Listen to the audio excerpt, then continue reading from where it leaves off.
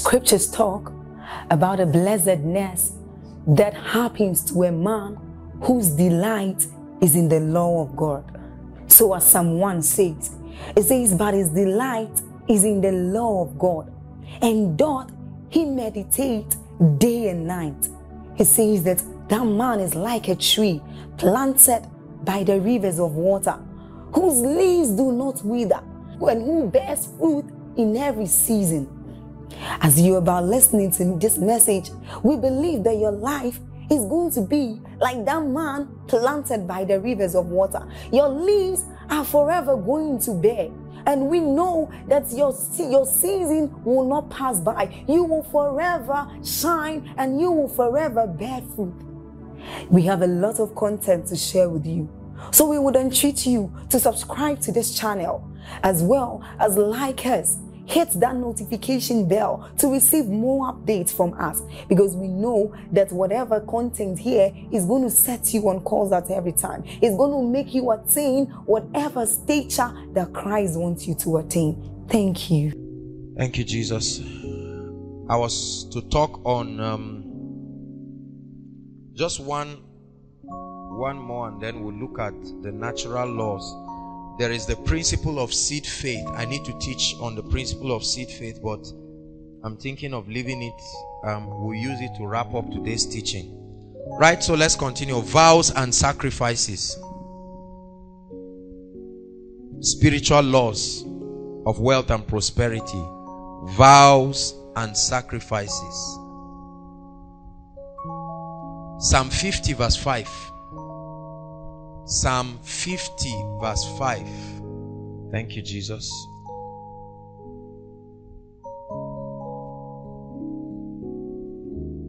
Psalm 50 verse 5.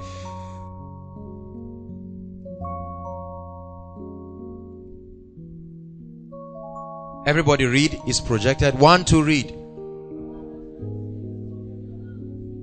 Those that have made a covenant with me, how? By sacrifice. Vows and sacrifices are powerful kingdom keys of activating the spiritual laws of giving. What is a vow? A vow is a commitment in the house of God. That's just a simple word for it. A commitment.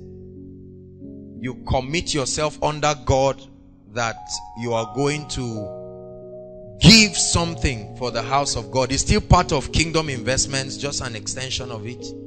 A vow. Hallelujah. Now I'm going to tell you the difference between a vow and a sacrifice. They are not the same. They are similar, but a vow, paying or remitting a vow, may require sacrifice, but not every sacrifice is a vow. So I'm going to explain that. A vow is a commitment.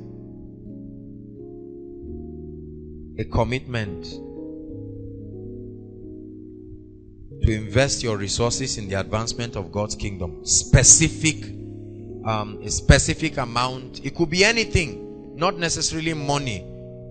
You can vow to God. There are people who pray and they tell God, let me give you an example of a vow. Remember the story of Anna?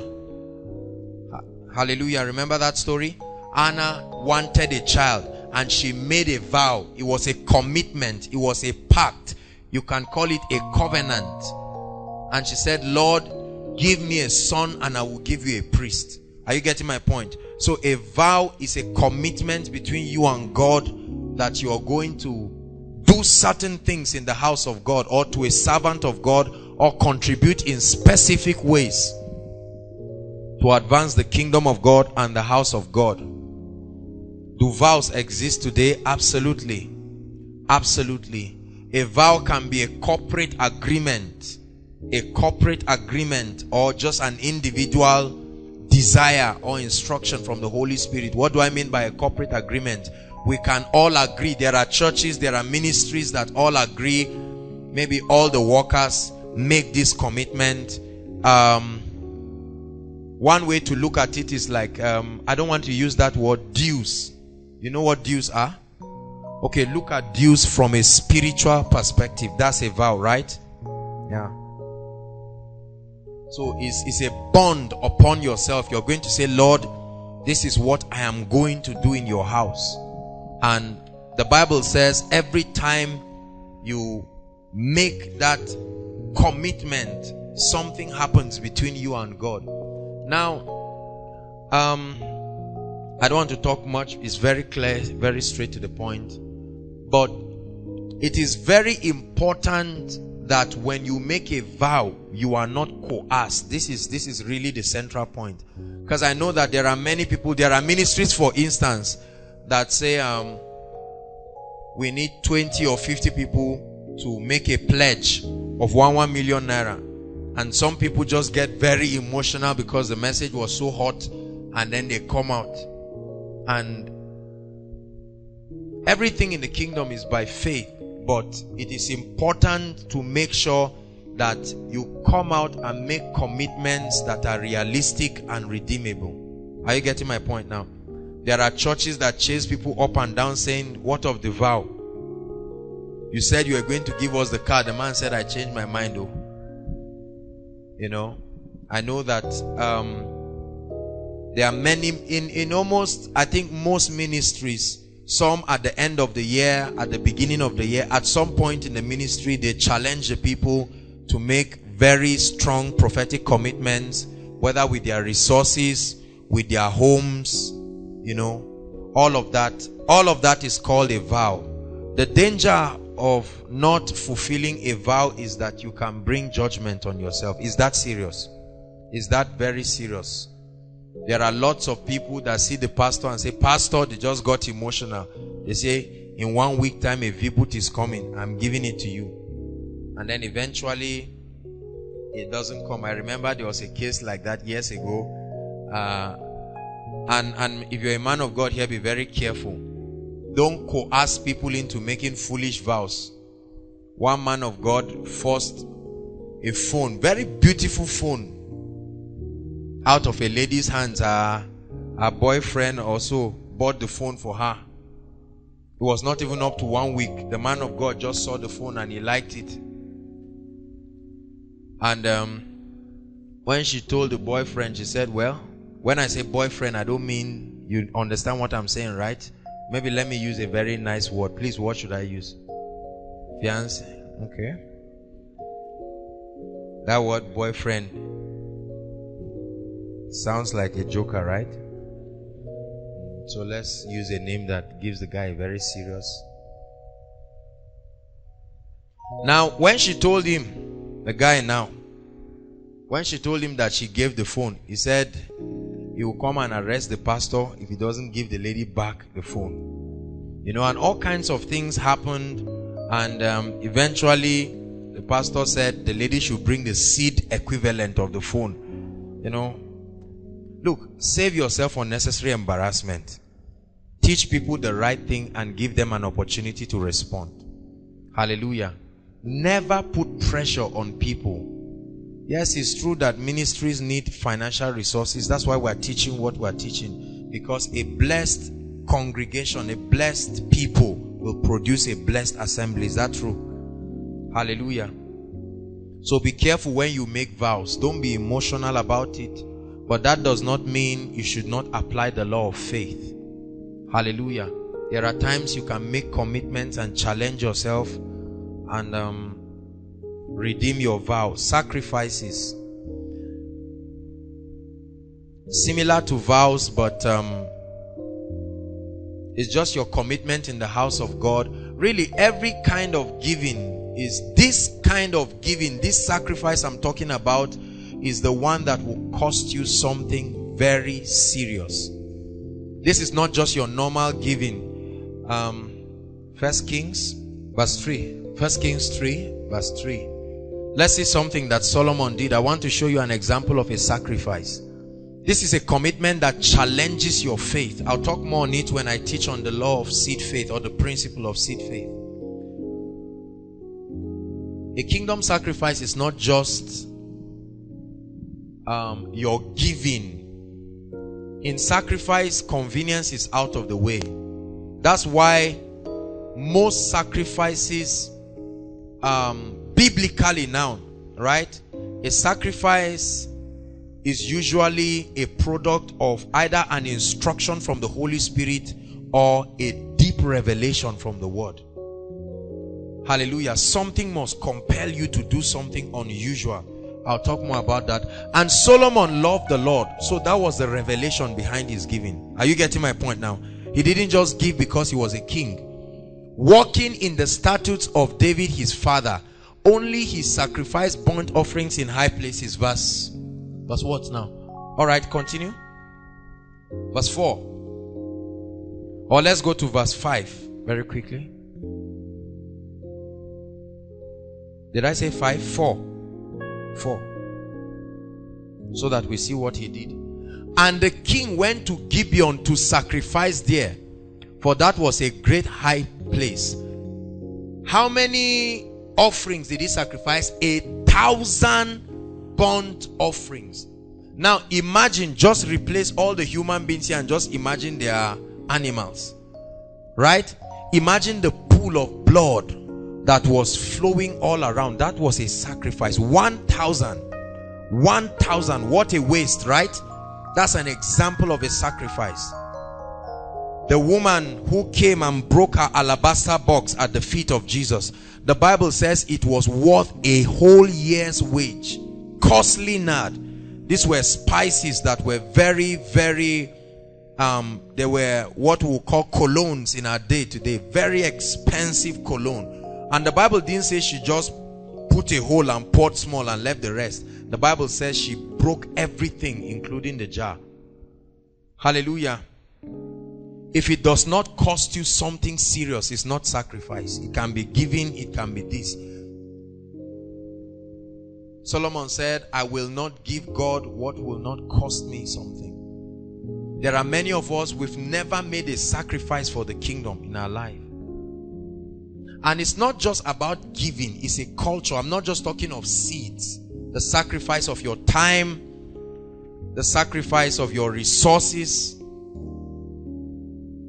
Hallelujah. It says, gather my saints unto me, they that have made a covenant with me by sacrifice. That means every time you do something that costs you in the house of God, it's like entering a covenant with God, and God is committed to keeping his own part. Hallelujah.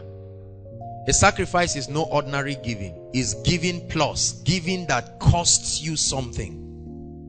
Hallelujah. That's why it is born out of a revelation. The offering you give, most of us give out of our convenience. Hallelujah. But when you bring something that costs you, something that you know that a part of you goes with it, that's a sacrifice.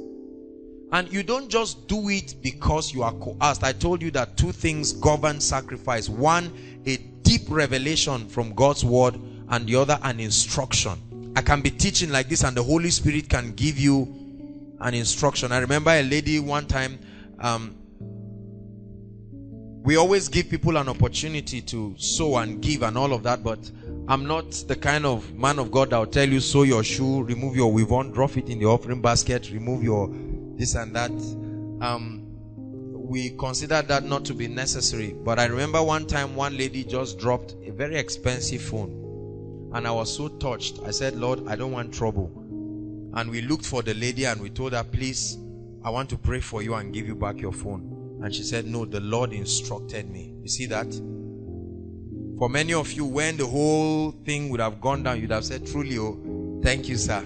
You're a very good man of God. Hallelujah.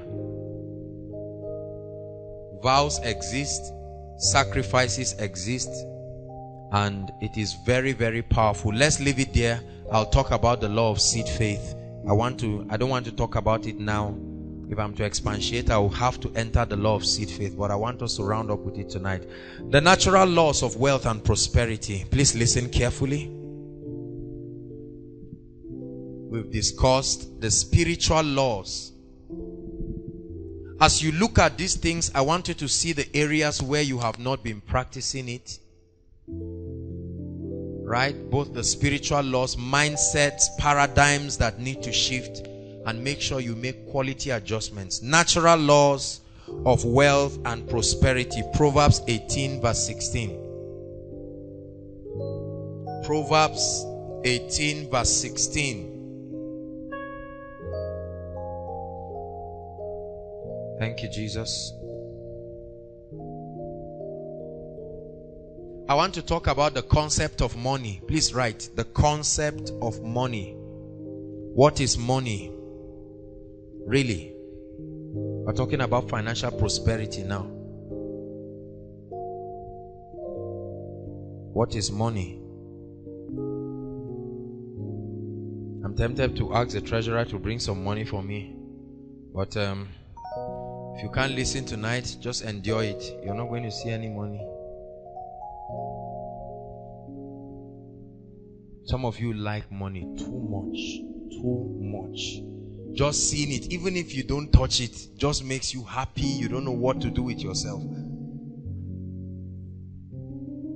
The concept of money. All right, please, let's get to work. What is money? Money is not the paper you hold. Please, treasurer, help me. Let's just do it. Please, give me money, treasurer.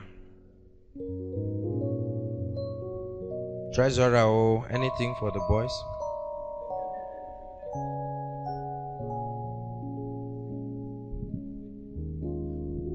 Proverbs 18 verse 16. Let's read. 1, 2, read.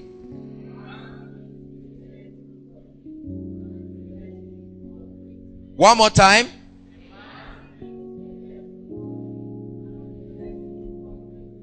All right, replace a man with your name. Ready? 1, 2, read.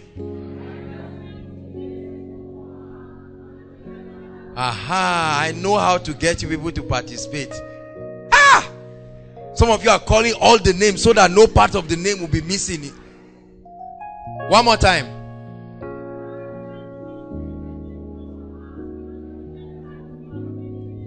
May that be your testimony in the... Okay. I didn't do it. This is the finance department. I have no business with.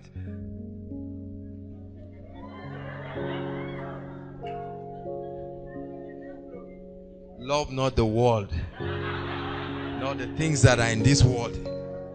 If you love the world, the love of the Father is not. Hallelujah. People have died for this, right? This thing is running away from others and is running towards others. Tonight, what you will learn will make it come your direction. In the name of the Lord Jesus. Praise God. Right? The concept of money. Now, look at me. Do you know that 100 million or 100 billion of Zimbabwe money just buys one egg?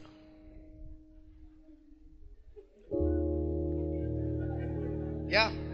All of this in Zimbabwe, if it's a Zimbabwe currency, I don't know how far their inflation has gone, but it can buy just one egg or a cup of tea. So you can be a broke billionaire. Are you getting my point? I want to redefine your mindset. Let's understand, we're looking at the natural law, because for many of us, this is what we believe to be money, right? This is what we have been taught to be money. Because when you walk, this is what they give you. Is that true? They give you this, and then you can use this to buy this and that in the market. Now, but I want us to look back at a few hundred years ago when there was no paper. Hallelujah. What was their money? Huh? They are saying cowries. What do you mean cowries? Let me teach you. Keep quiet. Praise God. Now, please listen. If we do not understand the biblical concept of money, you will be misled. Are you getting my point? Please, you need to get this. I want everybody here to be rich and prosperous, and no devil will stop you in Jesus' name. So listen carefully. Now,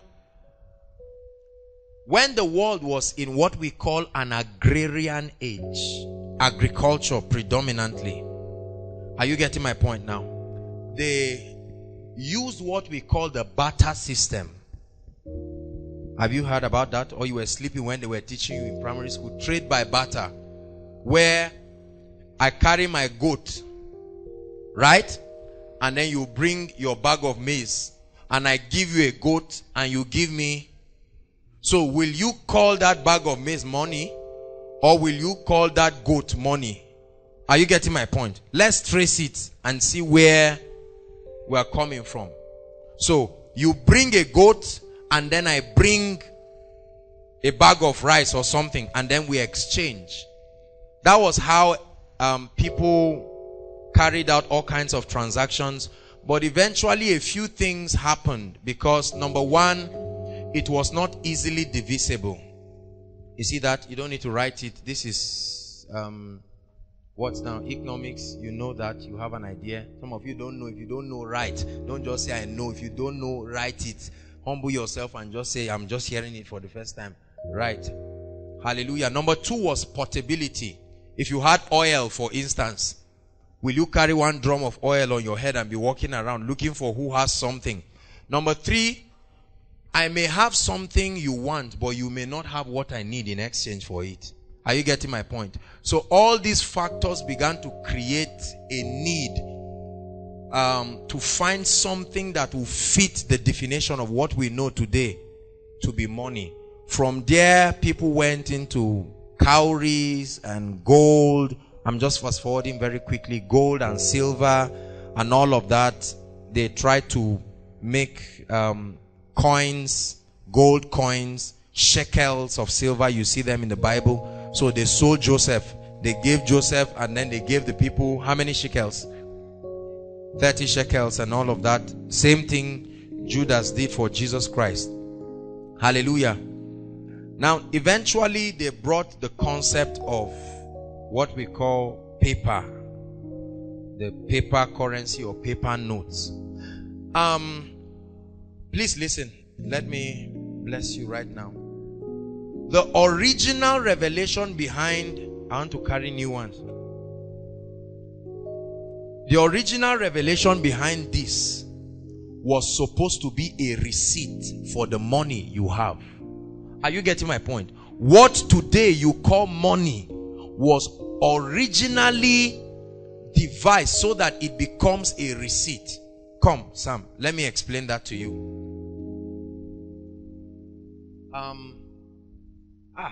Can't use a human being now. I turned and I saw a very pretty lady. I said, no way. I wanted to use her as a commodity.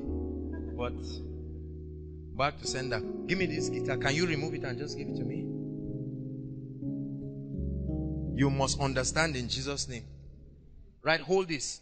Now imagine Sam walking around with this guitar. Are you getting my point now? He is going everywhere with it. Are you getting my point? Now, this is not portable. Are you getting my point now in explanation now? And he cannot be carrying this to go around with it. So we devised a way of measuring what the worth of this guitar is, right? So let's assume it's how much. We give it a value based on a reference, and let's call it 4,000. So I now say, Sam, drop this guitar. Drop the guitar now. I want to show you how flawed the economy of the world is. And hold this. This is 4,000. So this becomes an evidence that you have real guitar lying down somewhere. Are you getting me now? This paper that you're holding is a receipt for something real. Are you getting what I'm saying now? That means every time you hold this, it is a sign that there is something real that you have. More true and more real. Are you getting my point? Better don't apply for economics. Some of you are looking at me. If you've not applied for JAM, don't try it at all. Praise God. This is basic economics. Now, the world system had a universal backing called gold. Everybody say gold. Are you getting my point now? So gold was the reference, right? So every time they gave you 4,000, or how much is this? 5,000. What they are trying to say is that this is a receipt for having real gold worth 5,000. Are you getting my point? Now, gradually, the Illuminatis and the rest and so on and so forth just divorce this from gold, so that you are now holding this, but it is not being backed up by anything. Let me give you a proof. Set fire on this now. How will you claim it back? Are you getting my point now? Set fire, we won't do it.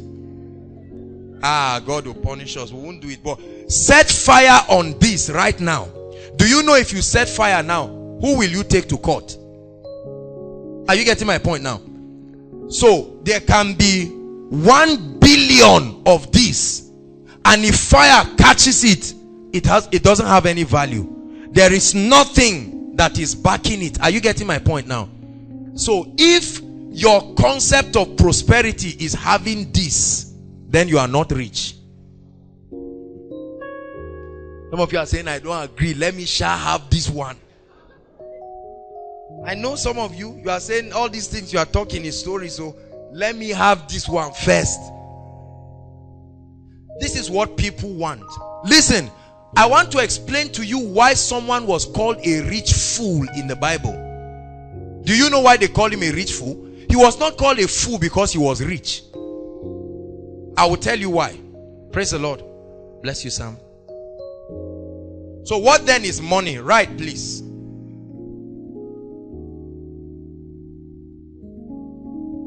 Money is simply a means or a way to exchange or reward value.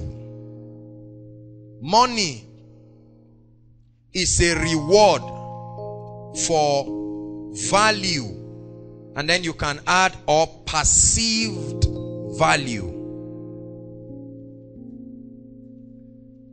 Blessed be the name of the Lord. Money is simply a reward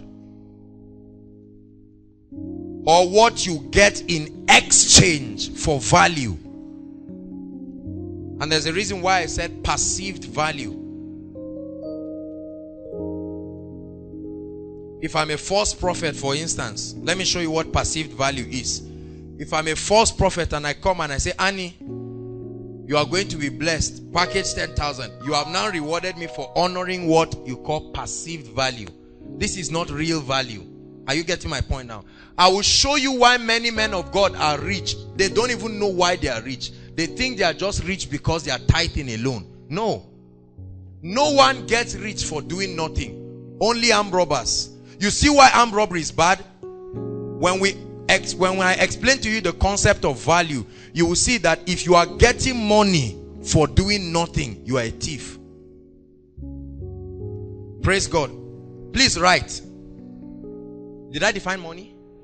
What did I say it is? Okay, let's give the two definitions. Many of you have mixed all kinds of things. Let's just give it two definitions. Number one, money is a means of exchange of value. A means of exchange of value. Number two, money is a reward for adding value. We're going to be dwelling around this one word that has changed the life of millions. And may it change someone's life tonight. In the name of the Lord Jesus Christ. I think I did a little teaching on that when I was talking to the final year people. Write this word down, value. V-A-L-U-E. When medical students come into the medical school, oftentimes they take them to see a cadaver. I don't know if they still do it. And they ask them to salute the cadaver because their knowledge about medicine will be dependent on the sacrifice of that cadaver. Write this word down, value. Because the blessings that will come upon your life will be dependent on that one word. Please don't joke with it. Blessed be the name of the Lord. Have you written it? Value. Value simply means your ability to solve problems and provide solutions.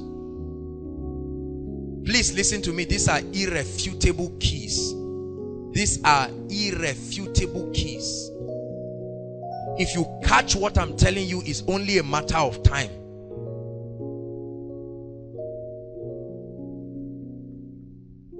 What is value?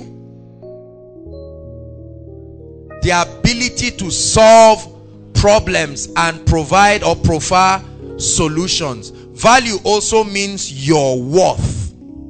A sum total of your worth. We'll play around these two definitions. I'm so happy seeing everybody writing. This is a school. You must write. It's not just about shouting. This is a very serious school. So you write and learn, understand what it is. That's why I gave us a course curriculum before we started. Thank you, Jesus.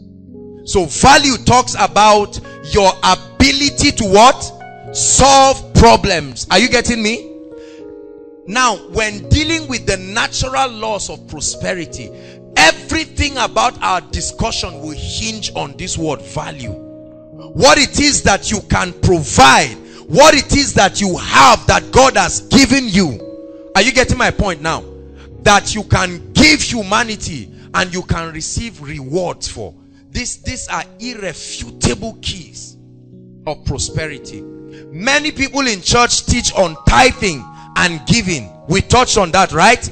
But for many prosperity teachings, they just stop there and say everybody rise up and package a seed. But the truth is that if that is all that is taught the body of Christ, that theology will only make pastors rich. Are you getting me now? Value. Everybody say value. What I can give that will be paid for. What I can offer that will bring rewards for me. Forget about total prosperity if you claim you do not have something to offer. Let me tell you something.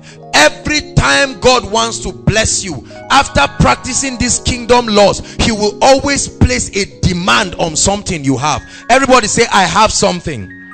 Say it, I have something. In 2 Kings 4, when they came and met the woman, remember the story of the woman, the wife of the prophet who died, and they were about taking the children. When she ran to the prophet and said, help me, what did he tell her? He said, what do you have? Great men are men who have something, they know what they have, and they've mastered the art of packaging their value. Hallelujah. Are you getting blessed? When Peter and John came to the man at gate, beautiful, the Bible says they told him, look on us. And the man looking, expecting to receive something. That means he expected that they had something to give. Is that true? And they said, silver and gold we do not have. I think it was the workers or final, yes, people now, or heads of department, that I was teaching them that in this life there is what you have and there is what you do not have. Is that true? When you find what you have, you develop and deploy it. When you find what you do not have, you learn how to receive it. And there are two ways to receive. Number one is by what? Knowledge and impartation. These are the two ways of receiving things in the kingdom. Through knowledge and through impartation. Is someone following me, please? Hallelujah. Value. He said, silver and gold have I none. That means I acknowledge that there are some things I do not have. He said, but such as I have. You can only give such as you have. At what point in his life did he know that he had that? Are you following me now? Elisha told the king, he said, let Gehazi come to me. Help her, please. Let Gehazi come to me, that he will know that there is what? A prophet in Israel. Hallelujah. Are you following me, please? Say value. Say it again, value. Now let's read Proverbs 18 verse 16. Proverbs 18 verse 16. Just leave her quietly. I hope she's okay. Did she faint on? Oh, she's under the anointing. She fainted. Okay, carry her. Welfare department. What made her faint? She's sick. That's why we've been teaching. Please, people know what to do. Let's concentrate. If you pray for her and it doesn't work, take her to the hospital. Hallelujah. Let's continue. Proverbs 18. Now, everywhere you see gift, replace it by the word value. Are you ready to read now? 1 to read. A man's value does what? A man's value. That means when you have something to offer, when you have the ability to solve problems and provide solutions, the Bible says it can make room. It didn't say it to show you where the room is. It can make room and do what? Bring you before great men. Natural laws of prosperity. You must understand that those who are blessed financially in this kingdom, listen to me. Those who are blessed financially in this kingdom are men and women who have something to offer. Everybody say, I have something to offer. Now, when we talk of value, whether it is spiritual value, whatever it is, let me tell you why men of God are rich and they do not even know. As I'm talking to you right now, I'm offering value to you. Is that true? I am solving a problem. I'm providing solutions. I'm offering spiritual value. Now, it is a law in the kingdom. Every time you add value, whether you sell it or give it for free, you must be rewarded. That's how the law works. I've given somebody a big revelation. Every time value is released, whether you give it for free or you sell it, you are compelled to receive a reward.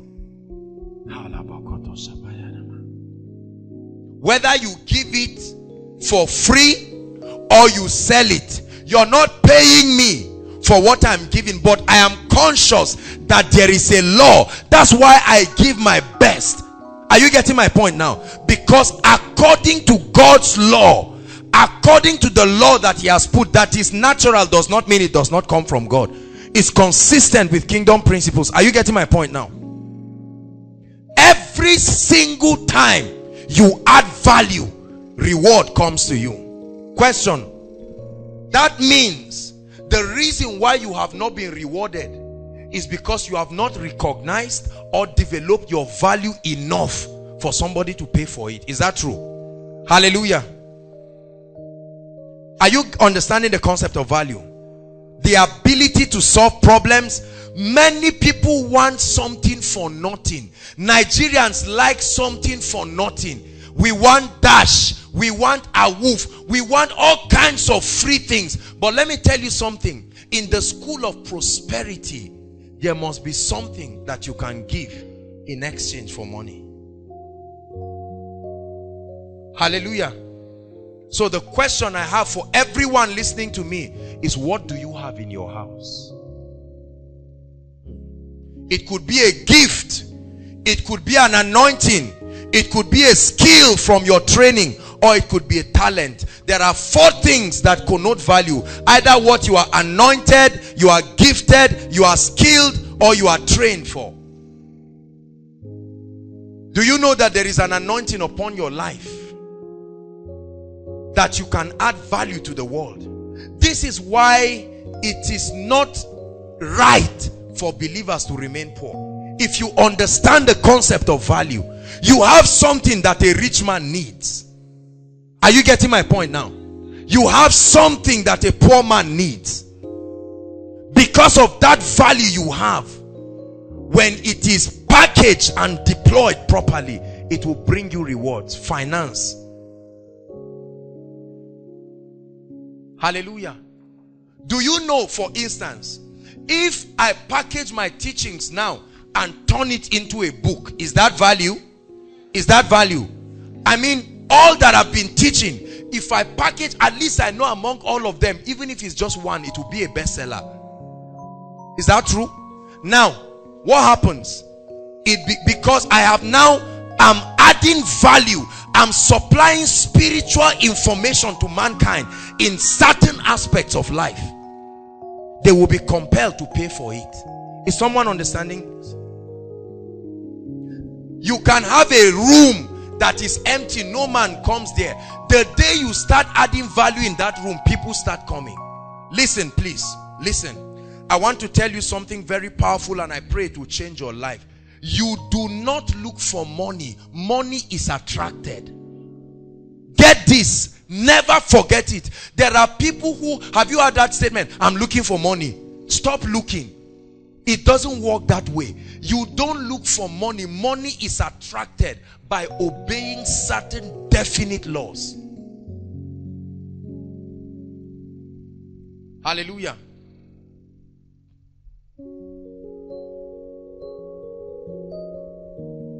Our parents have had this mindset, oh, I'm looking for money. Let me look for money. Where is it? Hallelujah. You don't just look for money. There are things you do that bring financial resources to you. Are you understanding what I'm teaching? Stop trying to look for money, because sincerely speaking, it is not missing.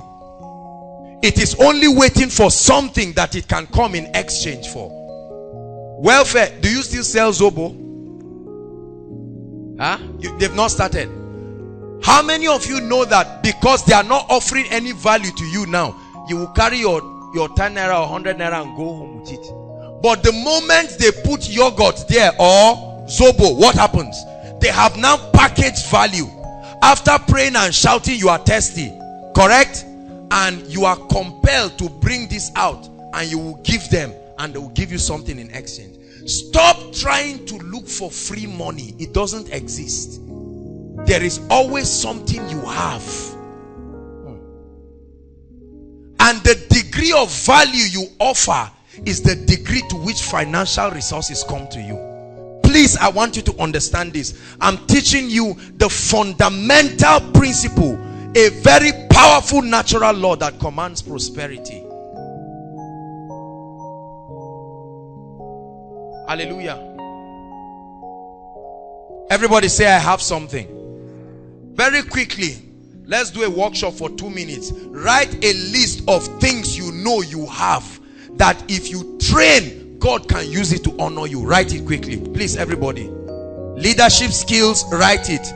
An extremely pretty face, Queen Esther, write it.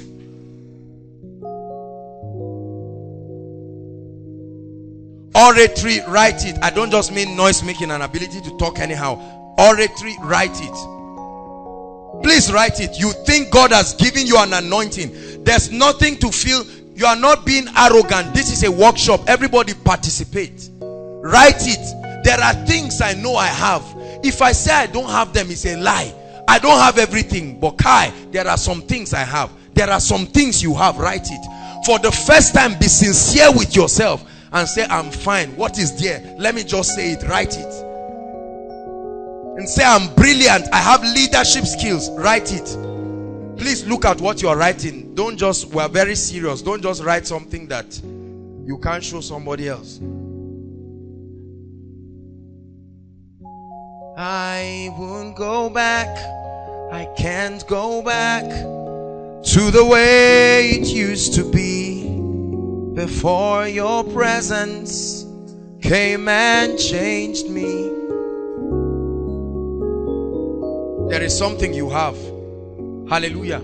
This ability to teach is value that I can add. Is that true? I go for ministrations and I don't sell the anointing. No, I don't do that. But every time I go for ministrations, what happened? For standing to teach the people of God and bless them, they package what they call honorarium, and then there are people who are individually blessed in the meeting, and they come with envelopes and say, sir, we want to bless you, we want to honor you. What that means is the more you develop yourself, you are attracting wealth to yourself. That means prayer is capital. The Holy Ghost is capital. When you become anointed, if you lay hands on a sick body and is healed, you are not selling the anointing. But trust me, if it is notable enough, men will come and pay you for it. You have a prophetic dimension. I mean, look at all kinds of prophets, whether fake or real, is a business that is selling anyhow in Nigeria. Now I know that there are genuine servants called of God. Hallelujah. Do you think if a man comes to prophesy in your life and tells you the truth and it happens and you are blessed, no matter how greedy you are, you will be too grateful not to forget the person? You will come and say, sir, or papa, or daddy, or whatever, this is a blessing from God. Brothers and sisters, the secret to conquering inferiority is to have something the world cannot reject you for. They may criticize you, but there is this treasure in earthen vessels. I can never be intimidated in my life. Never. I can be challenged, but to be intimidated is to mock God. He has tried for me. Everybody say, I have something. Say one more time, I have something. Yes, there are some of you that have an anointing. The anointing God has given you, if you respect it and you honor it, it can bring bread to your table. But many of us are playing around and doing all kinds of things. You do not know that everything God gives you is value, and you can give that value. I told you it's a law. See, listen, if you understand this and you are a worker in church, you will not just work to be paid, because whether you are paid or not, it is a law. You can't change it. Every time value is offered, what happens? Finance. Are you getting what I'm saying now? Do you know that if a woman comes here and she's selling pure water right now, will she make money? Everybody answer me, will she make money? But if she doesn't sell, will she be sitting at her house and money will come? Value. Value. Value. Every time you master the art and the ability of adding value, you increase. There is something you have. Everybody say, I have something. Say it, I have something. Some of you, what you have is uncommon leadership abilities. Uncommon leadership abilities. You have uncommon leadership abilities beyond imagination. You are extraordinary leaders, but you cannot develop yourself because you think it cannot bless you. We're still talking about the concept of value. The Bible says, Proverbs 18 verse 16, the gift. I told you to replace that word with what? Value. The value of any man can make room. I'm telling you, those can be shorting over others. How many of you have seen people who, maybe those with sirens, and they tell you there's no place to pass, but the moment they are coming, they tell you people who are begging, shift, and then they open the place and say, Shansa, and it just passes, and they say, like we're saying, there's no space. You just saw that there was space. It's just that you have not become notable enough. The day you become notable, that door will open. Is someone getting what I'm saying? The African culture has cheated us by making us believe that we do not have anything. Say, I have something. There is something you have that the world can celebrate you for. I'm telling you, there is something you have. I walk with this consciousness. There is an anointing that I have. If you don't have anything, you have experience. And you can package that experience in a book, and people will come to glean from your wisdom. If you don't have success, you have enough failures to advise people. You have something at every time. Yeah.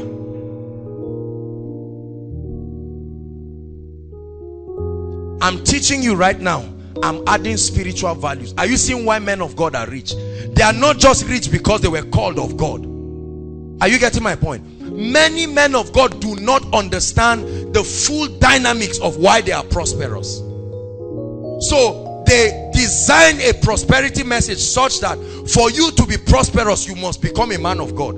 Question: if God has not called you into the fivefold ministry, how do you become rich? Are you following me now? Say, in the name of Jesus, I reject poverty. Say it, in the name of Jesus, I reject poverty. I reject lack. There is something I have that the world will pay for. There is something I have that can open doors for me. Say it one more time. In the name of Jesus, I refuse to feel inferior. In the name of Jesus, I refuse to feel like a nobody. There is an ability in me, there is wisdom in me that I can exchange for financial resources. When you understand this, you will know that if you remain poor in this life, it's not God's fault. Are you getting my point now? There is something that you have.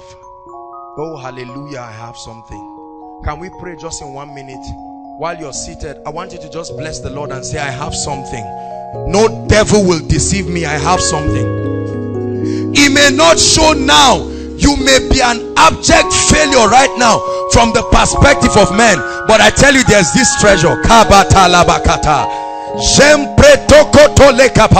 There is an anointing on your life that can compel nations to bow. Opportunity has not been given yet, but it does not mean it's there. That prophetic gift can feed nations and reward you. That entrepreneurial spirit can bless you.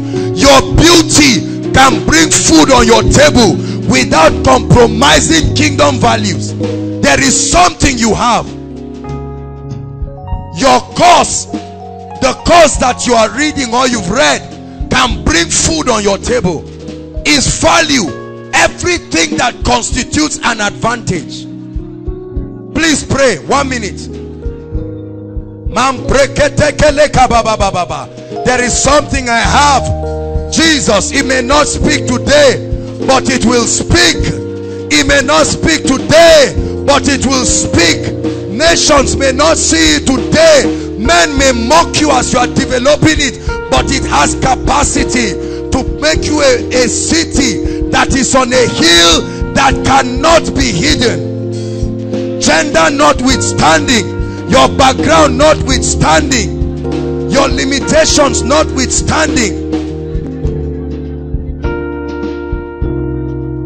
Hallelujah. Say, I have something. Stop thinking you are the helpless ones waiting for people to help you. It's what we got from colonialism. Are you getting my point now? That's the mindset. Listen, read Matthew Ashimolowo's book, Black and Blessed. He led a powerful revolution that almost cost him trouble in Europe. He let people know that it's not a curse to be black. The color of your skin has nothing to do with your destiny. Are you getting my point now? They brought the spirit of servitude to Africa, and they made people look like if you are not a white man, you are destined to be a slave. Your job is to serve. And this is the same mindset, let me tell you the truth, that is in our educational system. From 100 level, you're already thinking, who will give me a job? Oh, I'm reading this and that. I'm reading this course. It's not marketable. Some of our parents have put pressure on us. You must read medicine. Whether you like it or not, it is lucrative. Now, don't blame them. They are only doing the best with the revelation they have. But let me tell you something, brothers and sisters. The gift of a man can make room for him. Are you getting my point now? The gift of a man. I was watching one of Benny Hinn's videos, and he was going to a crusade, and the president of the nation together with the entourage, they were waiting for him at the airport. As soon as he landed, these presidents and these people are not born again. Oh, they are not born again, but there is value that is going to add to that nation. Hallelujah. You will add value in this Nigeria. They will change your passport to a diplomatic passport. No more begging for visa. It becomes a privilege to move around. Yes. Hallelujah. There is something that can make anybody, Christian, Muslim, atheist, they can't deny your presence. There is something that would, there are men of God, there are all classes of men of God. Fine, ugly, it does not make any difference difference as far as the needs of men are available. Is that true? No matter how ugly I look, if you need healing, you won't look at my face again. You will look at something I have. And you must honor me. I will come and sit down, because you won't keep me at the back. There is something I carry. Everybody say, there's something I carry. Oh yes, there is something you carry. There is something you carry that you can give in exchange. The devil has perverted it, but after tithing, giving, there are some of our mothers here. You may be looking at yourself and you are thinking you are old. You are not old enough to release you are not beyond the age to release your value and be blessed. I'm going to be teaching us all these things, but I want to press on this issue of value. Every time you go somewhere, I like you to see what they do not have that you have. That becomes your entrance into that place. Are you getting my point now? There are places I go to, nobody knows me, I just sit down quietly. 5-10 minutes, someone is looking at me. Are you not Joshua Selman, the gift of a man? And while they are riding, I say, Lord, it's not my fault. It's not my fault. When you called me, I said yes. Value. There are some of you, God has given you unusual ability. You can write. Your works are speaking. One lecturer just looked at you and told you all kinds of nonsense and said, I'm the best student in this faculty, and nobody will come. Let me tell you, anybody that thinks you will not become anything, you will shock them in this life. In the name of the Lord Jesus Christ. Yes, you cannot speak English well, but there is something you can do that does not need English. In China, they refuse to learn English on purpose because they believe they will take charge of the world, and everybody must learn Chinese whether he likes it or not. Right now, you turn your deep freezer upside down and you are punishing yourself trying to read what they wrote because they are offering something you must buy. Everybody say value. You can choose it. Produce something and write it in your language. Write it in tongues. Write it whatever. And force the world to read it. Hallelujah. Mention everyone who is truly wealthy, and I can tell you the value they are adding to the world. Mention one armed robber and there is no value they are adding. When you talk of Bill Gates, he has changed the world because of what he's offering. Zuckerberg, mention all of them. Don't dream of just becoming rich by putting little dots of oil and draw a cross on your head. This is, let me tell you, it can bring favor, but you will lack the resources to maintain and multiply it at that level. Everybody say there's something I have. Don't think business. I'm not talking of business. I'm talking of something. We've not spoken about all those things. I'm talking of something that you have. Hallelujah. This lady fainted now. This is not, I don't know if she fainted or fell under the anointing. Whatever happened, it has, listen, until there is a problem, you are unnecessary. Says Dr. Mike Murdoch. Until there is a problem. One of my greatest mentors on wisdom. That guy is a bank of wisdom. 1 minute with him, he tears you into pieces with the wisdom. He has mastered the art of wisdom. Hallelujah. Until there is a problem, you are what? Unnecessary. As simple as that. If you don't need revelation, Joshua Selman is unnecessary. Except if I have something else to offer to you. If you want to sing, if you want good music, come Sam. If you want good music, you are not going to invite me. Nobody, I can't remember the last time anybody invited me to their church to come and sing. Have I not been singing? Answer me, have I not been singing? Why is it that when you put it there, word minister? Don't confuse us. We are bringing you because of that aspect. Is that true? I was a music director. I've said it many times. Has it made you invite me to come and teach the choir? Because I have not developed myself enough. Hallelujah. This is what is bringing bread for somebody. Play something, Mike. Increase the volume and just play anything. change the voice and play something that will glorify Jesus Christ. Really, listen. I want to show you the excellency of value. You remain inferior and you keep criticizing people and dying in silence until something in you brings you out of that realm. Look at people who are always criticizing. They have not discovered something that they have to give. So every time they look at somebody, what are they trying to show us? Rise and become colleagues in that realm where there are very few people. Leave those struggling down and rise up. Play mic. Anything.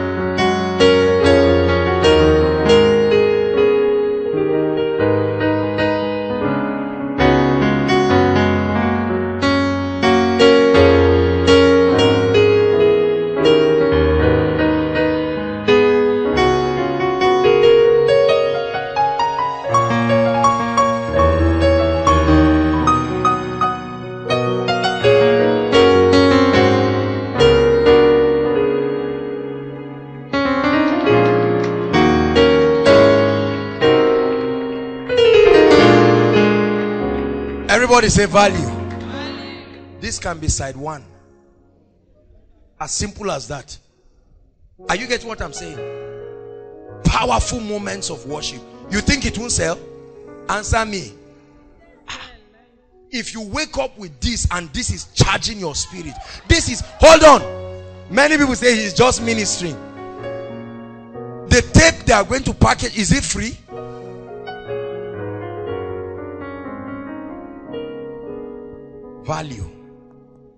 Value. Sam, you will sing. I always like doing this. For time's sake, we'll just have one. Sing any song you like, anything at all. And you will know the difference between him and me. You will know that it's not as if God is unjust. Are you getting my point? I will lift my voice and I will sing. I will sing holy. I will sing holy to my Lord and Savior, my God and King. I will sing holy.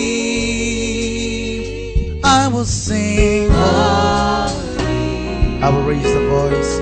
I will praise the Lamb of God who sits upon the throne. I will worship him. I will worship him and give the praise to him alone. He who was and is. He who was and is to come. Hallelujah. I will sing before his throne forever.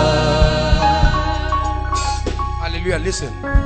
That takes us to the next principle we're talking about. Everybody write competence. Write it down. Competence. I will show you why some people will die broke. Doesn't matter how much they are, whether they pray for 100 years, their spirits will be electrified, but as far as finance is concerned, trust me. Hallelujah. Everybody write competence. I want to make you hate average right now, and I pray for the grace to do it in the mighty name of Jesus Christ. Look up, everybody.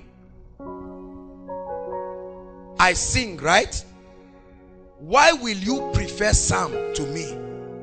Is it that I cannot sing the song? Leave the boy. He's listening to this financial. Oh, okay, he's following his mother. Are you following me now?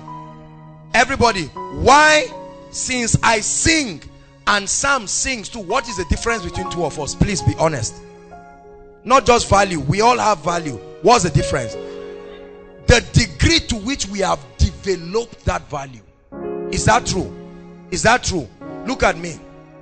Tonight, I want you to be very sincere. For the first time, for some of you, stop lying to yourself. The Bible says, don't esteem yourself more than is meet. There are many of you claiming you are competent over some things you are not competent about. And you are wondering, why are doors not opening for me? Because you have not pressed enough. There is a level of extraordinary competence you enter. It's a realm of rest. There is no competition there. Hallelujah. If I'm to sing with Sam right now, I will just leverage on the anointing of the Holy Spirit on my life. I'll just say, Lord, forget about the voice. Praise the Lord. Say, I refuse poverty. Competence. Look up. Do you know that competence attracts all kinds of people and resources to your life? What is competence? Leadership, excellence, the ability to surpass ordinary standards, extremely accurate, mastery. There's a song they call Music of the Masters. Men who have mastered the art of not making mistakes. They have demonstrated in this realm that it is possible. So when you watch them play, they are not trying to look for where key G and E. No, they are just laughing and enjoying the groove. Listen, brothers and sisters, when you imbibe the law of competence in everything you do, whether I'm not, you notice now I've not mentioned any word business. Whether in ministry, there are ministers who they love God, but they don't study scripture. They don't know that they tell you Genesis 1 verse 1 and quote nonsense, and they won't go back to listen to themselves and correct themselves. See, let me tell you something. There is one man that challenges me, Bishop Oyedeko. He doesn't just quote the regular verses. He will fish out one verse. He will say something that may not make sense and pull out a scripture and then say it.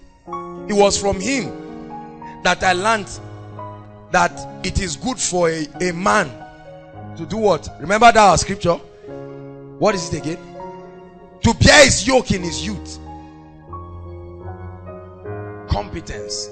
You want to be a man of God? Let me tell you, if all you think makes ministry is falling under the anointing, you will throw people down till the day there's nobody again in your parish or in your church. Let me tell you, listen. You must build yourself. There are aspects of your life that you must be diligent. I'm not talking of everything. What is that one thing that you know that I'm good in this one? God is my witness, whom I serve with my conscience. He can take me anywhere. Many of you are average in many things. You say I'm multi-talented. None of them has brought food on your table. You are multi-talented over little average things. Why don't you strive for competence? The Bible says, if a man desires mastery, he is not crowned until he strives lawfully. There are aspects of my life I've told myself and I've made a covenant with myself and vowed before God that I will be so competent. God is speaking to someone right now. Hallelujah. It's true that you have something, but that something is not enough to take you anywhere. And everywhere you go, the door closes behind you. Stop begging. It's a sign to go back. Build yourself and just stand. You are a city on a hill. The Bible says you cannot be hidden. There are ministers carrying complimentary cards all around. I'm a prophet. If you invite me, I promise you, you will see the hand of God in your ministry. My brother, if you find yourself marketing yourself, it's a sign you are not prepared. Proverbs 31:31, and let her works speak for her at the gates. You don't speak for your works. Hallelujah. There are people with all kinds of complimentary cards. They have offices with AC. They have 2 or 3 screens. There's no value. There's no competence. They can't do anything. And this is the deceit you find around. Everybody just comes and says, okay, I am this, I am that. Very fine table. Nice Jeep parked outside. There is nothing to offer. I'm challenging you right now. If you believe God is going to use your degree, and you believe that your degree is one of the tools you will use, what is wrong with stretching it to the extra mile? Go for your masters. Get a master's and be confident, so that they stop shutting the door at you. Hallelujah. Let me tell you something. It's my natural disposition. I dislike lazy people. If you are around me, it's impossible to be lazy. I'll just send you away. People sleeping for hours without any work to account for why they are sleeping for that long.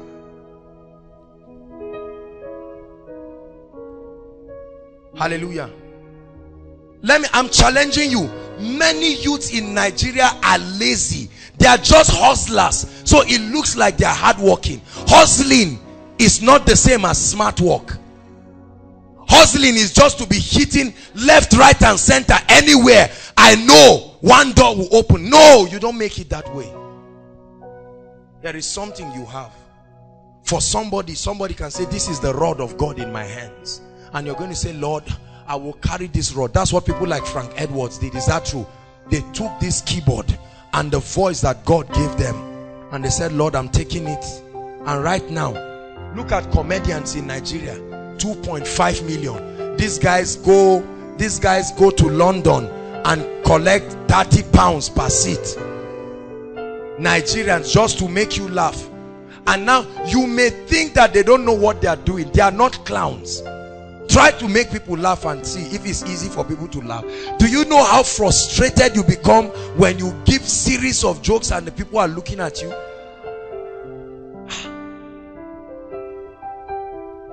So don't think, it's easy to look at them and feel these guys are just lousy boys, either because of their hair or this. You don't know what books they've read. And the way this is, and I'm going to say this.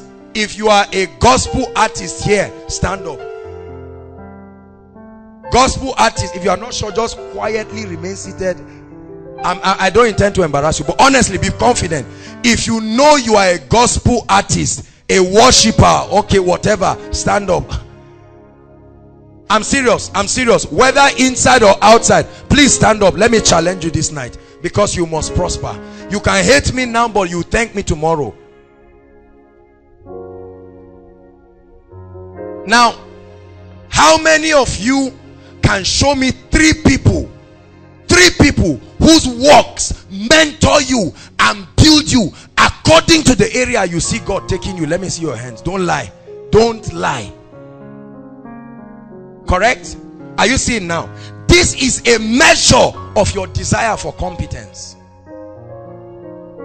There is no reason why we should invite somebody for koinonia here who will do what we're already doing. There is no reason. Hallelujah. I'm challenging you. Your voice, your gift can make room for you. You don't need to market yourself. You need no nonsense complimentary card. What you need is gift with proof that can deliver. Oedeko said the end of every argument is proof. Mukhtar is the person who dry cleans my suits and my shirt. I've not had the desire. Even while he was serving, he comes to do it because he has done it so well. When people like you, they will give all kinds of excuses about you. No matter what people say about you, it's only a matter of time. It will pass and they will focus on what they have to get from you. Hallelujah. How many of you rehearse, worshipers? I'm challenging you. How many of you get up in the morning? Some of you are music directors in your churches. You know that what you are producing in that church is nothing to write home about. But there's nothing to challenge you. See, if you live around local champions who clap for you even when you are wrong, you will be broke in life. There are some of us that come, you sing nonsense and somebody comes to tell you, wow, Jesus, and you are saying, really? Tell yourself the truth.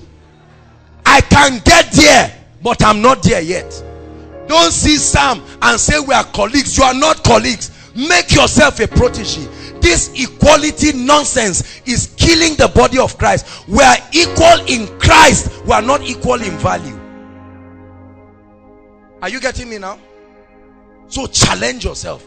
This is what I tell the worship team all the time. Hallelujah. This is what I challenge the leaders. If there is nobody, there are some of us, we hate challenges. We want everybody telling you it's all right. In the school of prosperity, it does not work like that. The Bible says provoke one another unto godliness. I'm challenging you. Some of you have beautiful voices potentially. You are sitting here, and then there are some of you, you're already looking for exposure. You only rest on the 7th day. If you are trying to rest now, you are deceiving yourself. At my level right now, if I try to rest and I say I've gotten it in ministry, is the height of self-deception. I can't say God has not tried for me, but there are heights. There are people who have gone ahead of us and they have shown us possibilities that exist in Christ, and we must press. I don't hang around sycophants. I hate liars. I'm not saying don't be around people who bless you and encourage you, but I am teaching you there is a way you can tame poverty. Competence. Everybody say competence. Please sit down. God bless you. Those of you who believe God is calling you to be entrepreneurs, I don't just mean you like business. You really believe there is an aspect of your life like that. Stand up. Let's see them.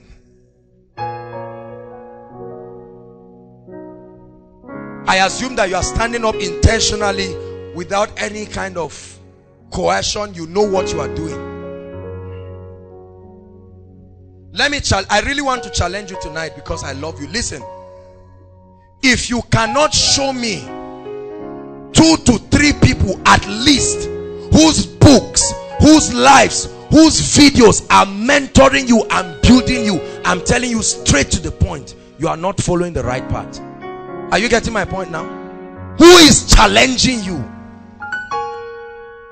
Who is challenging you? You want to become a public speaker. You can't speak well. It has not been a source of concern. You are saying it does not matter. That's the rod of God on your hand. Does it take 10 years to learn English?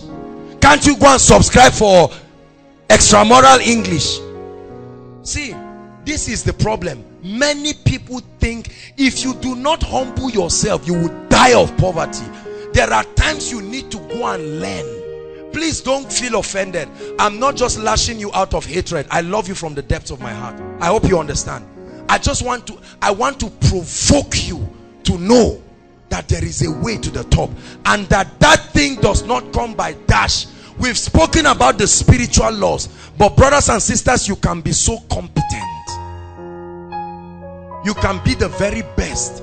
People pack auditoriums when people like Zig Ziglar are going to speak. They pay hundreds of thousands of dollars. Nigeria brought Les Brown, and they paid so much money to hear a man come and speak for 2 hours.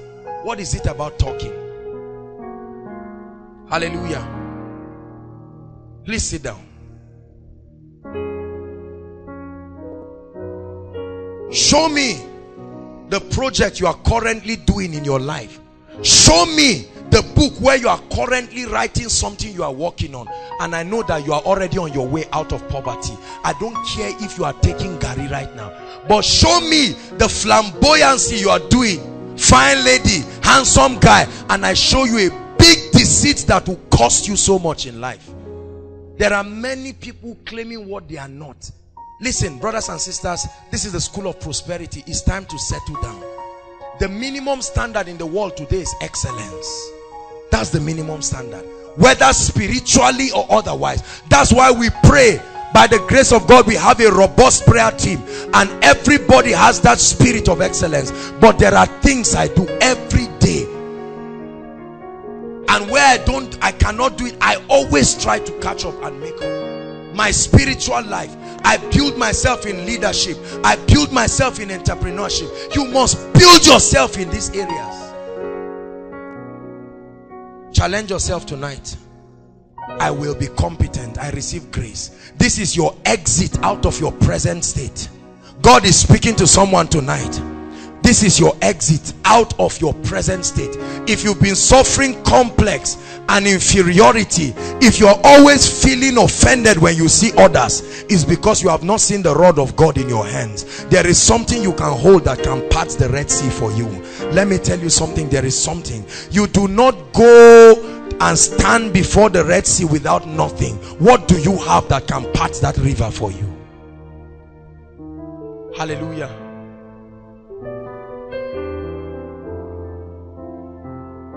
The value of a man makes room for him. I read a book years ago by John Mason called The Enemy Called Average, and I challenged myself that I was never going to live an average life.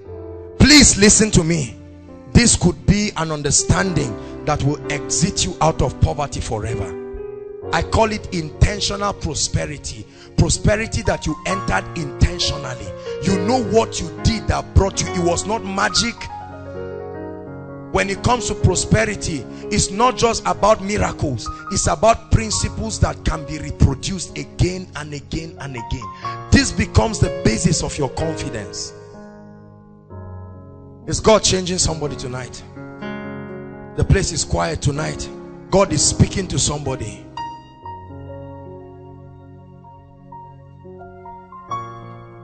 Hallelujah. Write this word down, please.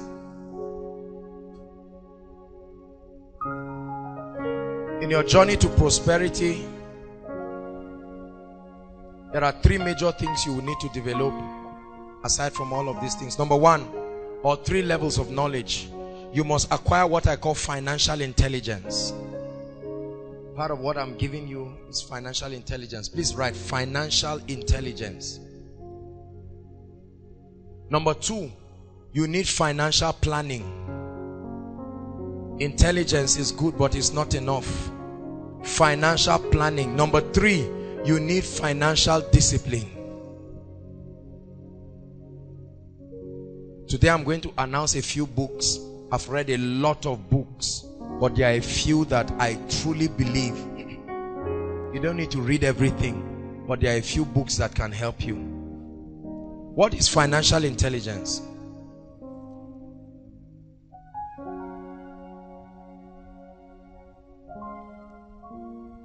The sum total of all the knowledge and information you will need that helps you understand how money works. The sum total of all the knowledge and information you will need that helps you understand how money works is called financial intelligence. You need financial intelligence. The educational system in Nigeria does not have a structure that provides adequate financial intelligence. For instance, I redefined money for you. I told you a number of things, how that money responds to value. All of these informations culminate in what we call financial intelligence. Hallelujah. Financial intelligence also helps you to develop what we call in business an investor mentality, not a consumer mentality. Financial intelligence.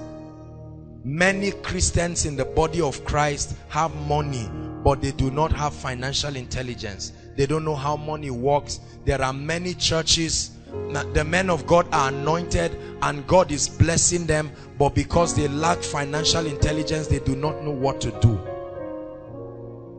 I look forward to times when we will not have to talk about this again, because everyone will be blessed. We can now concentrate on other aspects of the kingdom. Hallelujah. Financial pursuit is not supposed to be a lifetime pursuit. It's a course when it becomes a lifetime pursuit. What that means is that from your birth to the day you die, you lived your entire life looking for money you never found. Some of our parents are 70 years right now, some 80 years. Ask them what they are still doing. They tell you they are looking for money. My Bible tells me, except the Lord builds a house, it says they labor in vain that build it. Except the Lord watches over a city, the watchman watcheth but in vain. The Bible says it is vain to wake up early in the morning, Nigerians, and sleep late in the night. What's the reward? Only to eat the bread of sorrow. The Bible says, but he gives unto his beloved sleep. Hallelujah. Financial intelligence helps you to understand that every time money enters your hand, I've explained it, part of it is for God, part of it is for you, and part of it is for your future. Please write it down. Every money that enters your hand is divided into three. One part for God, one part for your consumption right now, another part for your future. If you wear the clothes you should wear tomorrow, now you will be naked tomorrow. If you eat the food you should eat tomorrow, now you will die hungry tomorrow. So write it. This is financial intelligence. Understanding all the information that helps money to stay in your hands. Every time money comes into your hands, just know, please look up everybody. Put this as a golden rule in your life from today. Every major money that comes into your life, know that the tithe belongs to the Lord, and any other kingdom investment, part of it belongs for you today, your expenditures, and then investment for your tomorrow. You cannot forget about your tomorrow. You cannot walk into a future you are not prepared for. Some of our parents are crying and dying right now. When they were young, land, you would sell land maybe 250 naira in our today's money. Their colleagues were buying it. They were eating and drinking beer and doing all kinds of things, going to the market square and causing trouble. Now they are 50 years, 60 years. Let me tell you something. This life, I want to teach you a powerful lesson. This life is divided into 4 major phases. This is a digression, but let me help you understand. If you understand this, you will wake up right now and you will know that time waits for no one. Everybody write. Your life is divided into 4 phases. There is the morning phase of your life. There is the afternoon phase of your life. There is the evening phase of your life. And there is the night phase of your life. The first 25 years of your life constitute the morning phase of your life. The second 25 years of your life constitutes the afternoon phase of your life. God is challenging somebody. God is whipping childishness out of somebody with this word. The third 25 years from 51 to what now? 75 constitutes the evening phase of your life. Everything afterwards constitute the night phase. Please look up and let me explain to you. The Bible says, so teach us to number our days, that we may apply our hearts unto wisdom. Listen, it is expected by God that at the maximum of 25 years, let me challenge you, Koinonia, that at 25 years some things should have happened in your life. Are you getting my point? At 25 you should be born again. You should have known the Lord. You should have been filled with the Holy Spirit, and you would have understood the principles of the kingdom. That means if you are after or over 25, you have entered the second season of your life already, and that means you must catch up. Listen, please. God is speaking to somebody. There's too much childishness in the body of Christ, and we must kick it out by letting everyone know that when you were mentioning future yesterday, today was part of that future. Now that today has come. That gentleman that came to give his testimony, a bishop was reminding me, I remember when he came post UME, to imagine that he's rounded up service today, I almost cannot believe it. But that's the brevity of time. Many of you can still remember the day you carried your iron box and you were entering your secondary school. Look at you today.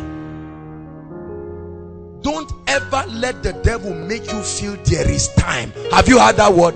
Some of you may be 16, 19, 20, 30. You are saying there is. Once you are 25 years old, that's the learning phase of your life. That's the time of your life you can make mistakes and go scot-free. Are you getting my point? After that time, some things begin to cost you. Listen, I'm teaching you this thing because some of us never had this opportunity. Are you getting my point now? Some of you just got old. How old are you? 34, 35. Are you born again? No. Filled with the Holy Spirit? No. What do you know about life? Nothing. The second phase of your life, listen, is the phase where you begin to make quality investments for your destiny, where you begin to put to use what you have learned in the first 25 years of your life. Now, if you catch up, it's an advantage. 25 years, maximum of 25. Once you are at 25 and God is speaking to you, because many of us here are over 25. You're just looking, playing around, smiling around. Somebody who is 15 years is playing. You are joining to play with the person. You are 10 years behind schedule. The lady is sleeping around, doing every kind of thing. You too are 25, sleeping around, believing that I will get husband one day. Ladies, listen, let me challenge you this night. Whether you believe it or not, ladies, hear me. I want to talk to you right now. And I want to talk to you from the depths of my heart. Listen to me. A day will come in your life when the men around your age group would have been married. Are you getting my point? That means the earlier you become a virtuous lady and position yourself, the better. I'm not scaring you. I'm only telling you the truth. Hallelujah. At age 40, the probability to hear God to make any marital decision is almost zero. Is that true? There are some of us who just live carelessly. Honestly, I'm preaching from the depths of my heart. God is telling somebody, wake up. You have all kinds of rows of boyfriends and people around. One for Monday, one for Tuesday. Continue. The Bible says, do not be deceived. God cannot be mocked. You are sowing. You will enter the next phase of your life and turn back and say, why is my life like this? And God says, it's in my law. Do not be deceived. God cannot be mocked. Hallelujah. Many of you who are a lot younger, you have a big opportunity. Stop saying I'm a child. In Nigeria, what's the age for adulthood? 18 years, right? Many people are more than 18 years here. So what makes you think? And there are two words that have made the youth in Nigeria. It has cheated the youth in Nigeria. One is adolescence. Two is young adults. Kick those words out of your life. If you are an adult, you are an adult. You are sleeping around and calling yourself a child. They say I'm adolescent. What does that mean? So you can play around. Let me tell you, stop dreaming. If you are an adult is one who is not a child. Simple.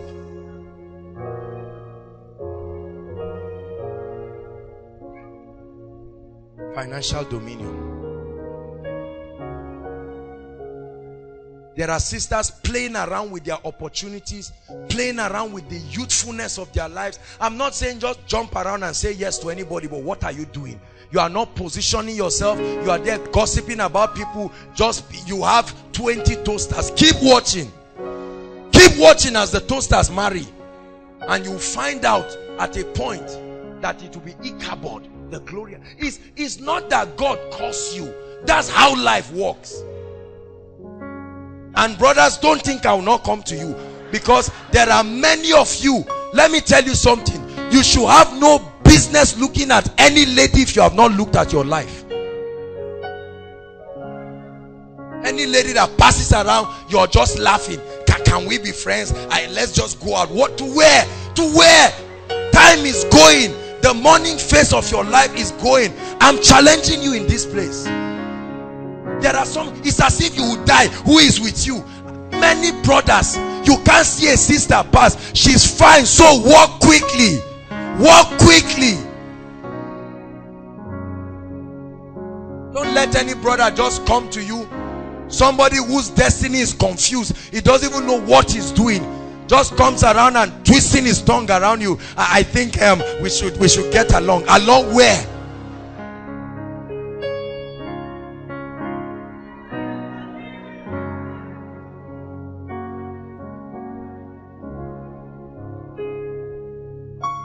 There There are all kinds of relationships that don't make sense. Relationships like occultism, like secret society.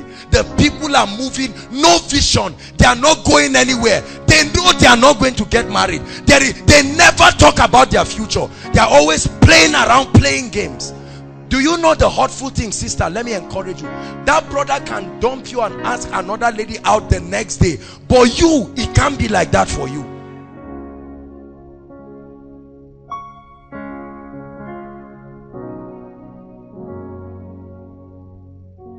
It's time to be serious.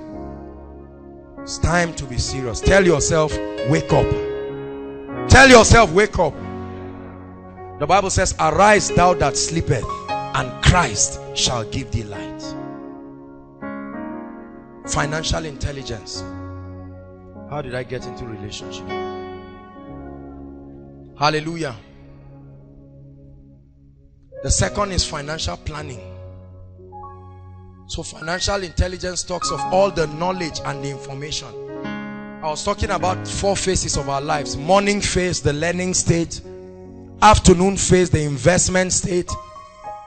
Between 25 to 50 years, according to the word of God and according to the principles of God, that's the time for you to have built a house. That's the time for you to have raised and trained your children. Are you getting my point? That's the time for you to have done certain structural things around your life. The evening stage of your life is the time of resting and legacy. That's when you should be resting.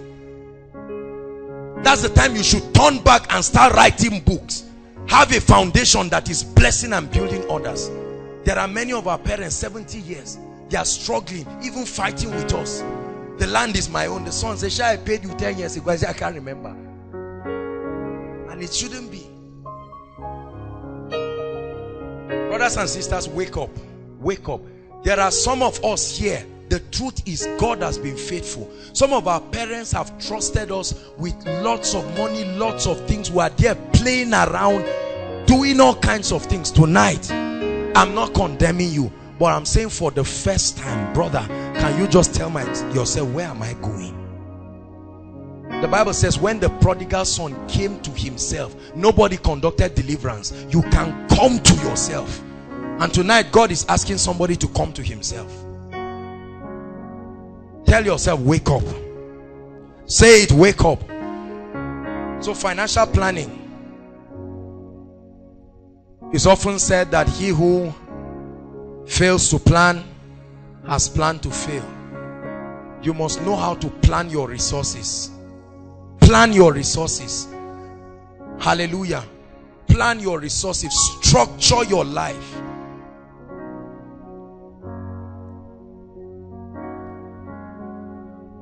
There's still one more session, the session of wealth creation. I'm going to teach you.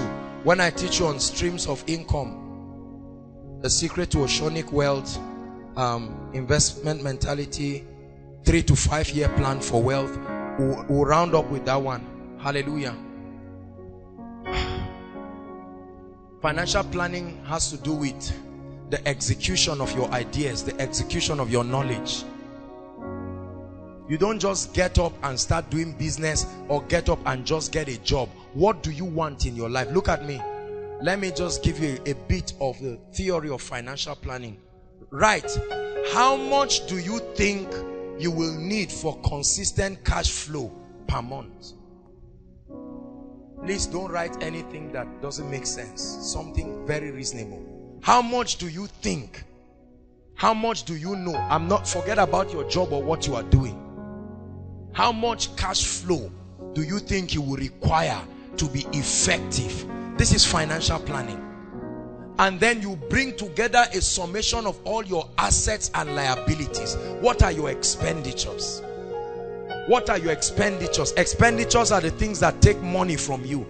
Assets are the things that bring money to you. If your liabilities are greater than your assets, you are going to be broke. There's no question about that. Next week is miracle service, but oh, by the way, let me just chip it in here. Next week we're meeting at Charity and Faith. Please take note. The miracle service will be taking place at Charity and Faith. Please write it and don't forget. Let's not have people coming here. Charity and Faith, 5:30. Liabilities are the things that take money from you. So if you are buying perfume, you are buying a nice cloth, that's liability. What asset is replenishing the resource that liabilities are taking? Are you getting me? So it's a game of asset and liabilities. Wealthy people always have more assets than liabilities.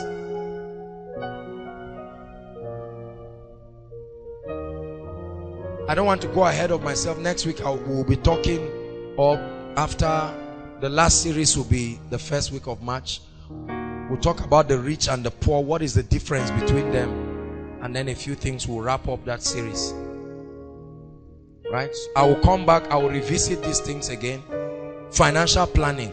Very important. You must know how to plan your finances. I will teach you when we come back to this. I'll teach you the principles of budgeting. Many of us don't know how to budget. You spend as it comes. 10,000, you blow it. 50,000, you blow it. 5,000, we do not understand. And it's not our fault. You must know how to budget. Look at me. If Sam has 10,000 naira, all right, and you come to Sam and you say, please, I want to drink ice cream. And Sam says, sorry, I don't have money for ice cream. It doesn't mean he doesn't have money. It's that within his budget, he has structured his money such that there is no room for ice cream. Are you getting my point? When you budget, you will know how to save. You will know how to build your life. One of our sisters in this place, I remember she came and met me. She had been saving years ago and she met me early this year. And she said, I want to buy a plot of land. And I looked at her. I said, what? Tiny lady like you have babies. I hope, of course, you can't say she stole money.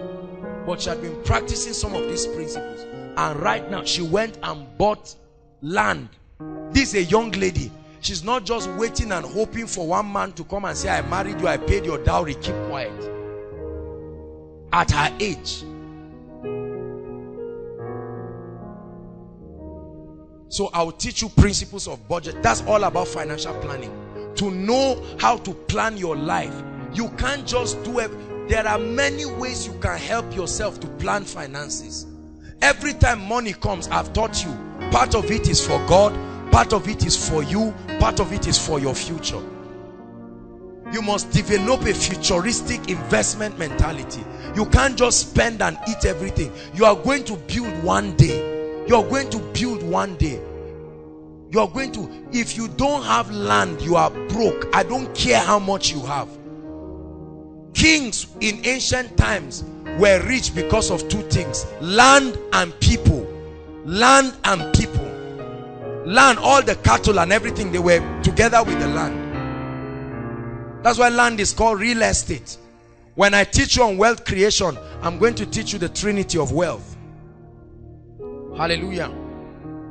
We'll talk about the secret to oceanic wealth. We'll talk about all of that, multiple streams of income. I don't want to go into it. The last phase is financial discipline. After making all those planning, it takes discipline. Everybody say financial discipline. There are so many people, January, they write a lot of things. I want to do this, I want to do that. But they don't end up doing it. Maybe your goal this year is to say, I want to save 50,000 or 100,000. And you are saying that based on the 10,000 that is coming for you every month. And you made up all 15,000 that you will live just within the range. See, let me tell you something. We'll still do that wealth creation, but let me just say it. There is what they call in the business world the 70-30 principle. Please write it. The 70-30 principle. What that means is that out of the 100% of your money that comes, 10% is for God and 20% is for savings towards investment. The remaining 70% is your own. Whatever 70% of your income cannot give you, you are not yet ready for it. Are you getting me now? So you can have 100,000. For instance, if 100,000 comes, how much is your tithe? How much will you save now? 20,000. So you are saving 20,000. Open an account that the branch is not in Zaria. Is one way of helping yourself. Destroy your ATM. Break it into pieces. Is one way of helping yourself.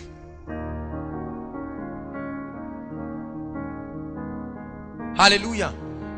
Everybody say discipline.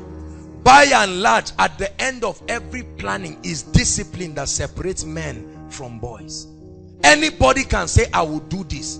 Discipline is the ability to stay on course, the ability to abide by your principles. You must be disciplined. It's very tempting. You just enter a boutique and you see a very nice dress and you feel like buying it, maybe because they are giving discount, and you look at 70% of your money, you've budgeted it, and you found out that there's no space. You can't just say, let me quickly touch from that one. You see, that's indiscipline. May God bless our mothers. I said it during Kingdom Wealth Summit. Women are better savers than men. True or false? Yeah, it's true. It's very true. It's very true. You can see a woman, she can be collecting a salary of 20,000, but she can be saving 2,000 or 4,000. And a man who is collecting 100,000 will come and be begging her, and she can bring some money out. She won't keep it in the bank. She can keep it in, women keep money in all kinds of places, but at least it works. Women spend and spend and spend. I'm very bad in saving. I don't waste money, but I give to a fault, I believe. So because of that one now, I am very bad in saving. Praise God. And so I had to create a system and a structure to help me. You must understand yourself and plan and be disciplined. Some of you right now, you came out to pay your tithe, and the sincere truth is they send some money for you. This is end of the month. Some of you next month they are going to send something. Some of you, your salaries are coming in. Begin to save. If you're married, agree with your wife. Tell her, honey, we're going to plan our future. Let me tell you something. At the end of this series, I'm going to give you a 5-year plan. Hallelujah. Within 5 years, if you follow this plan, there is nothing on earth that will stop you from being a millionaire. 5 years, realistically. Open your eyes. Will you open your ears? Then you'll understand that the Lord is here. Open your eyes. Will you open your ears? Then you'll understand that the Lord is here. The principle of seed faith. Please give me 10 minutes and we'll be done. I must teach you on this. The principle of seed faith.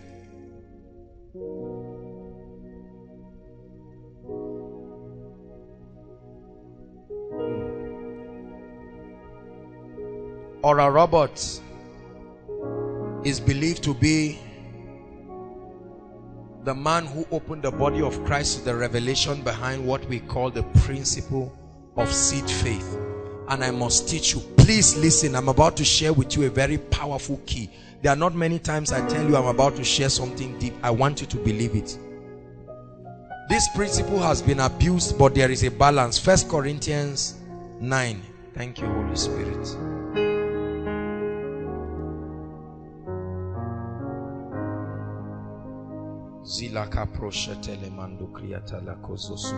Sorry, 2 Corinthians. Did I say first? 2 Corinthians 9. Let's see the principle of seed faith. What is it?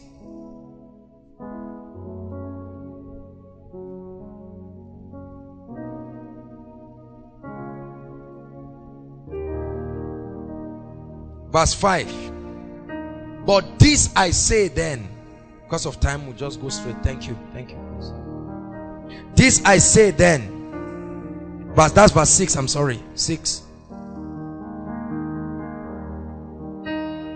God attaches giving. He correlates giving to sowing. Are you getting my point? The art of giving, he likens it to a farmer. Please, let's read. I'm about to show you something. But this I say, he that soweth sparingly shall also reap what? So it's talking about sowing. Is that true? And he which soweth bountifully shall reap also. Next verse. Now he says, every man according to his purpose, according as he has purposed in his heart, so let him. So giving is sowing. Are you getting my point now? That's the revelation. He shows us the relationship that when you give, you are actually doing what? Sowing. He said, so let him give, not grudgingly or of necessity, for God loveth a cheerful giver. So he talks about a sower as a giver. The first revelation of seed faith is that every giving is sowing. Let me explain the law of the seed for you. Please write it. The law of the seed is part of the principle of seed faith. Everything is created from a seed. Everything is created from the seed.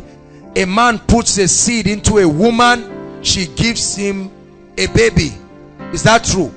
The structure of the kingdom, every time Jesus speaks about the kingdom, he says the kingdom of God is likened unto a seed. A farmer went to sow.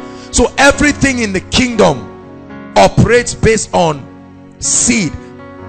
Write it. Seed, harvest. Seed, just draw a line. Seed, harvest. That means every harvest you want to see in your life, I'm teaching you the principle of seed faith now. You must understand the law of a seed, that your harvest, according to Genesis 8:22 and 2 Corinthians 4, is dependent on your seed. That means when you see that there is any harvest you desire, find the seed that can produce that harvest. Honor is the seed for what? Access. Thank you, I taught you this already. So every time you want access and doors are closing, what is the seed? You want a harvest of honor. When God wanted a family, he gave his seed, Jesus Christ. He sowed Jesus Christ in the earth and he brought many sons into glory. Are you getting my point now? So this is a very consistent principle.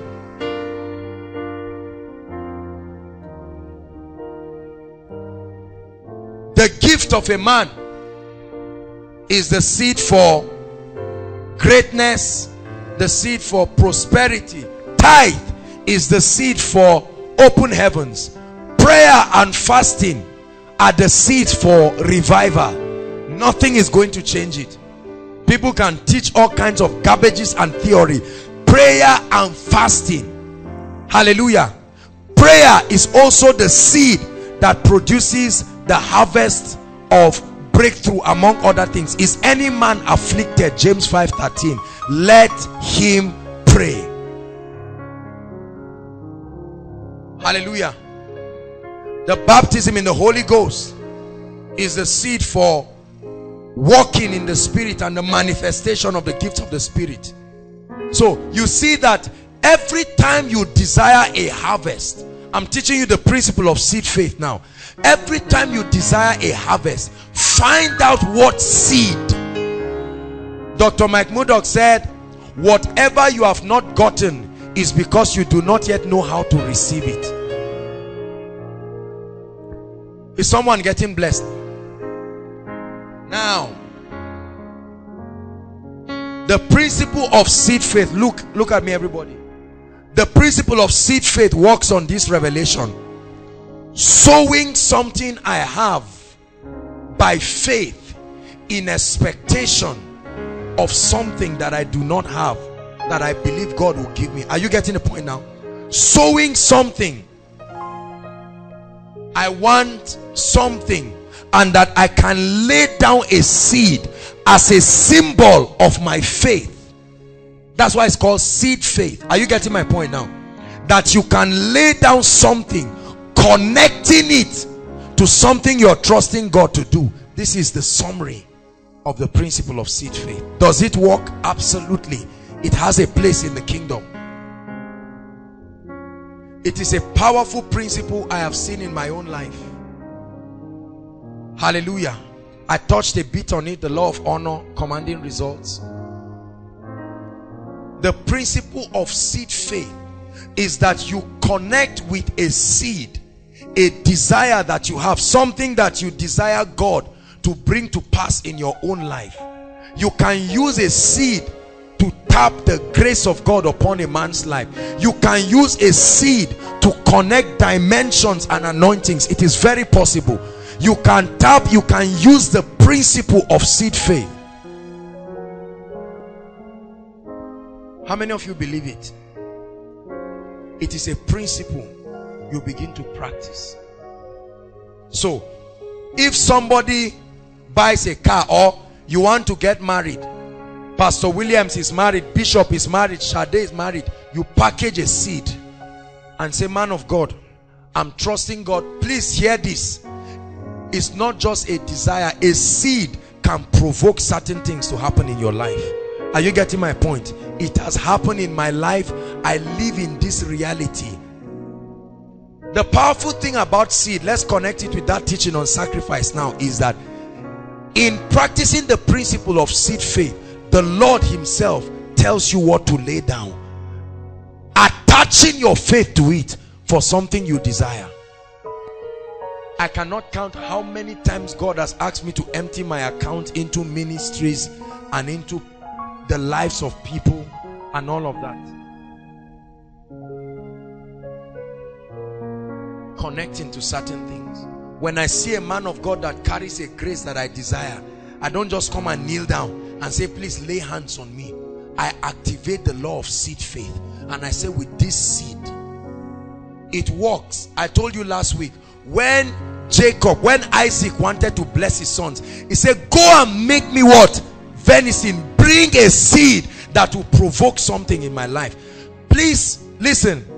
Don't think this is a gimmick to bring money out of your life. There are certain levels in this life that it will take seed faith to connect you into. You can enter cheaply into certain dimensions. As a ministry, God has helped us to enter some dimensions cheaply by the operation of the law of seed faith.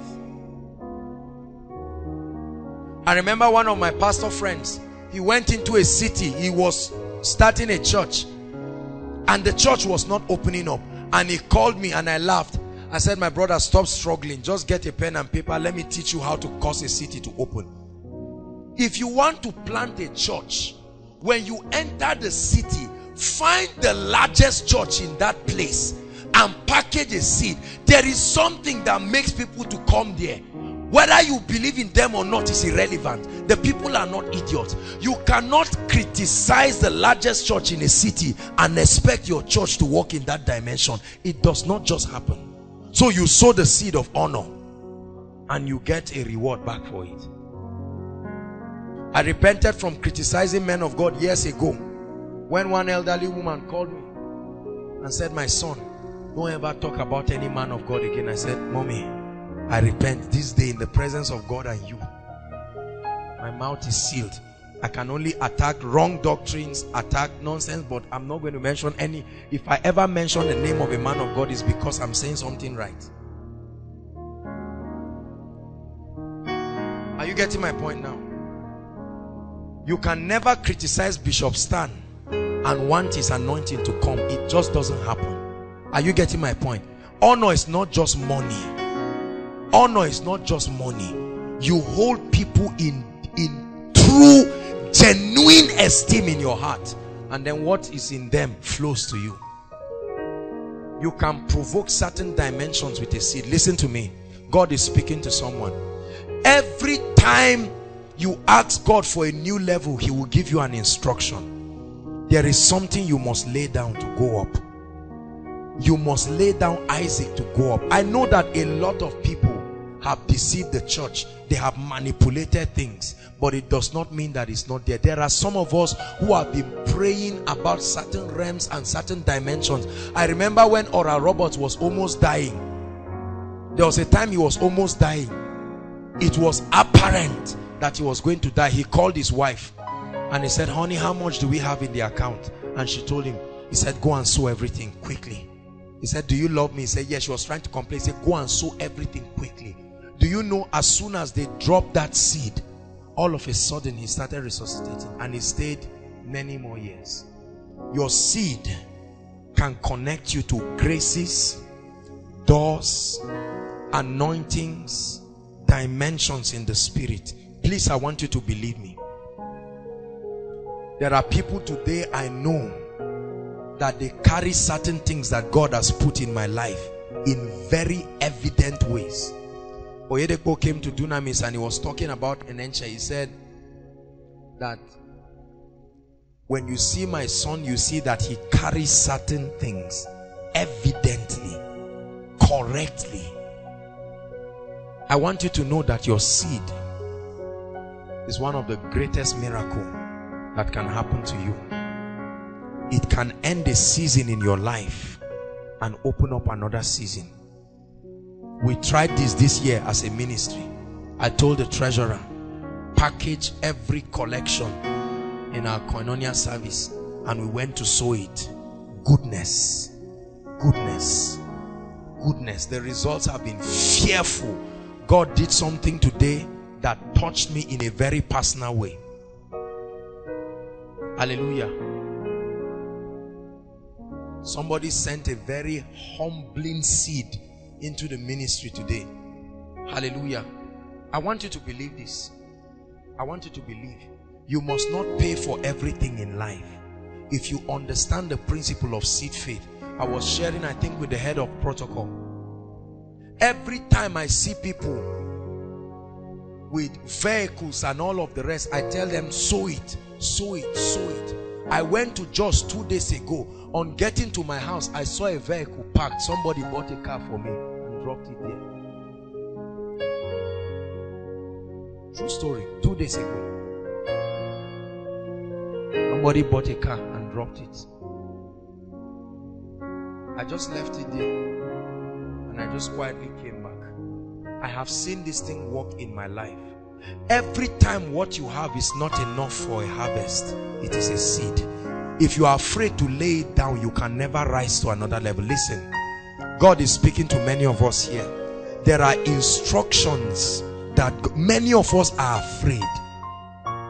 Money never leaves you. That is why money never comes to you.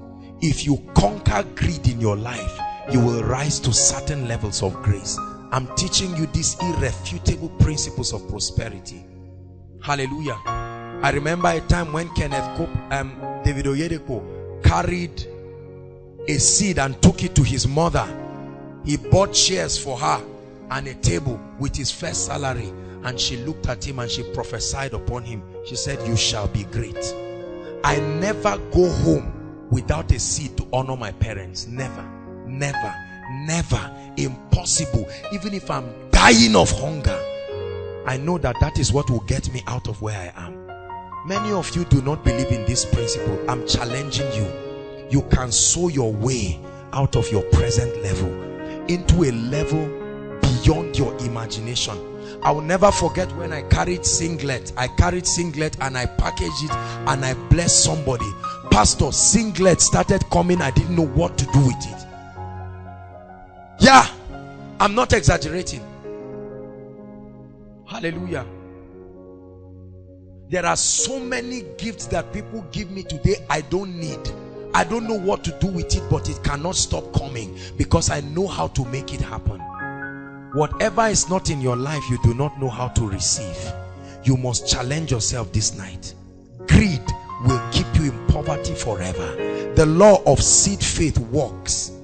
I've seen it break open doors for people. I'll never forget one woman who came to me. She was barren, and honestly the normal thing is just to pray, cast out that spirit of barrenness, but the Lord said that she should go to her pastor and sow a seed. And she said, man of God, I confirm this. The Lord has been speaking to me about this. And she carried that seed. Do you know she dropped that seed? It was not up to 2 weeks. 2 weeks. 2 weeks. He didn't even pray for her. Who is God speaking to tonight? Could it be that the answer to the next level of your life is hidden in your seed?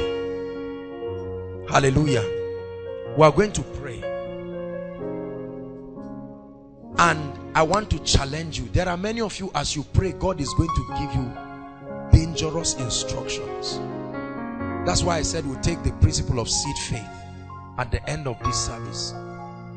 Please make no, I love you too much to rob you of 1 naira. I love you too much not to tell you the truth. There are people that God is speaking to you right now. God is speaking to you and is telling you that this is the secret to enter the next level. You have been admiring people. You are seeing people rise to those levels, but you think it just happens by dash. It's not about wishing. There is a law. The Bible says, as far as the earth remains, seed time and harvest. I want to challenge you. We are going to pray. I want everybody, before we pray, just take 1 minute and talk to the Lord and say, Lord, what instruction are you giving me? What seed do I need to lay down to rise to a level? Please, if you do not believe what I'm sharing, don't worry. Don't worry. God is talking to many people right here. There is something you have in your hand. He said, what do you have in your house? Hear me. Many of you, this is what will break some chains in your family. This is what will break some cycles of poverty. Some of you, this is the seed that can make you graduate. This is the seed that can make your supervisor listen to you. If you don't believe what I'm saying, no problem. No problem. But I have seen in my life, I have seen God coming in fearful ways in my life. I will never forget when we were preparing for Massacre Crusade. There was nothing. We were broke to the core. It was the principle of seed faith that blessed and honored us. It was one man of God. I sent recharge card of 1.5 to his phone. One man of God, I sent that seed, and almost every day, from the day we took a seed and we sowed it in Canaan land, there is almost no day that nobody is sowing in this, that somebody does not sow into this ministry, whether in cash, whether in kind. Somebody needs to sow this seed for their marriage. I'm speaking to you. This is not coercion. God is going to give. I'm not going to give you any instruction, bring any money. I'm not. God is speaking to you. You just talk with God for 1 minute, and I'm going to lead us to pray. Somebody's miracle is long overdue.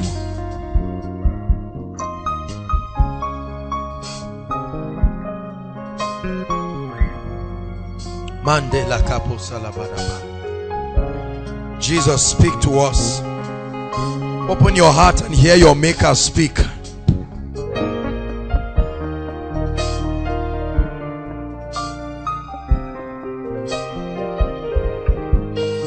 There is always something you must do.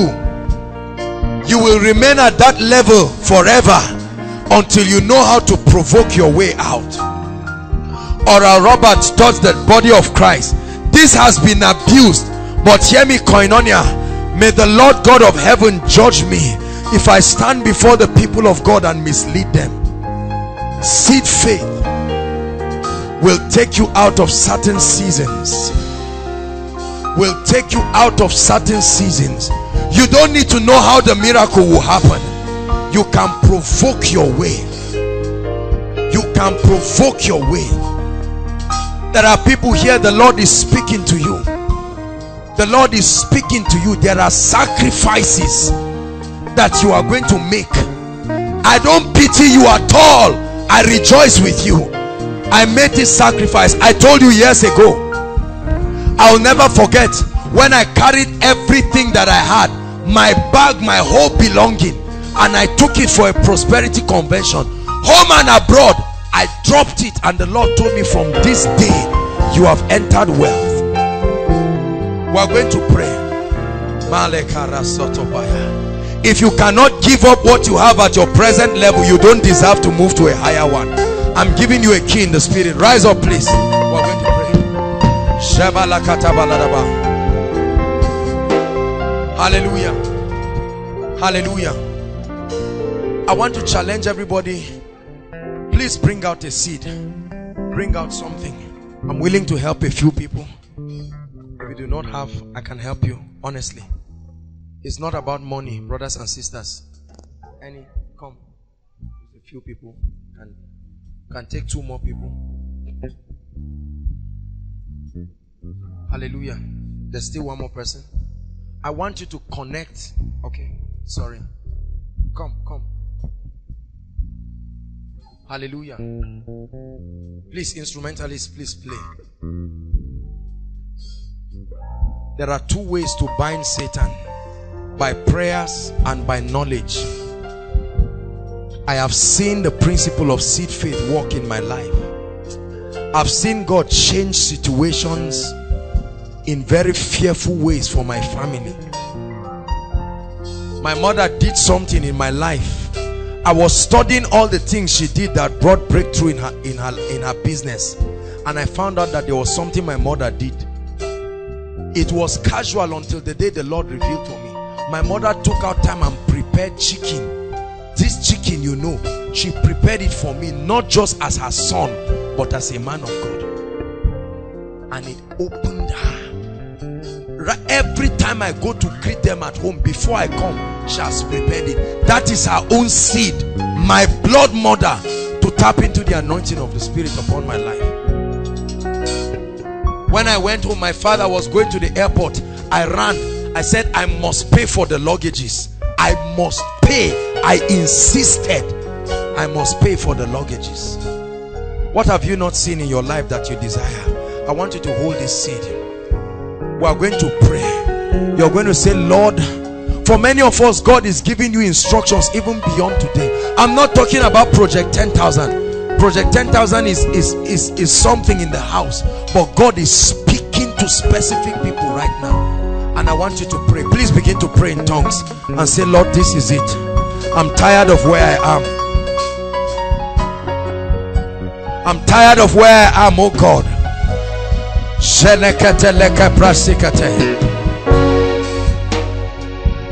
Please pray passionately, as though you understand what you are doing, inside or outside. Some of you are face to face with destiny right now. Don't let greed kill you. God is speaking to somebody. You can rise to this level, except a corn of wheat falls to the ground and dies, it abides alone. But if it dies,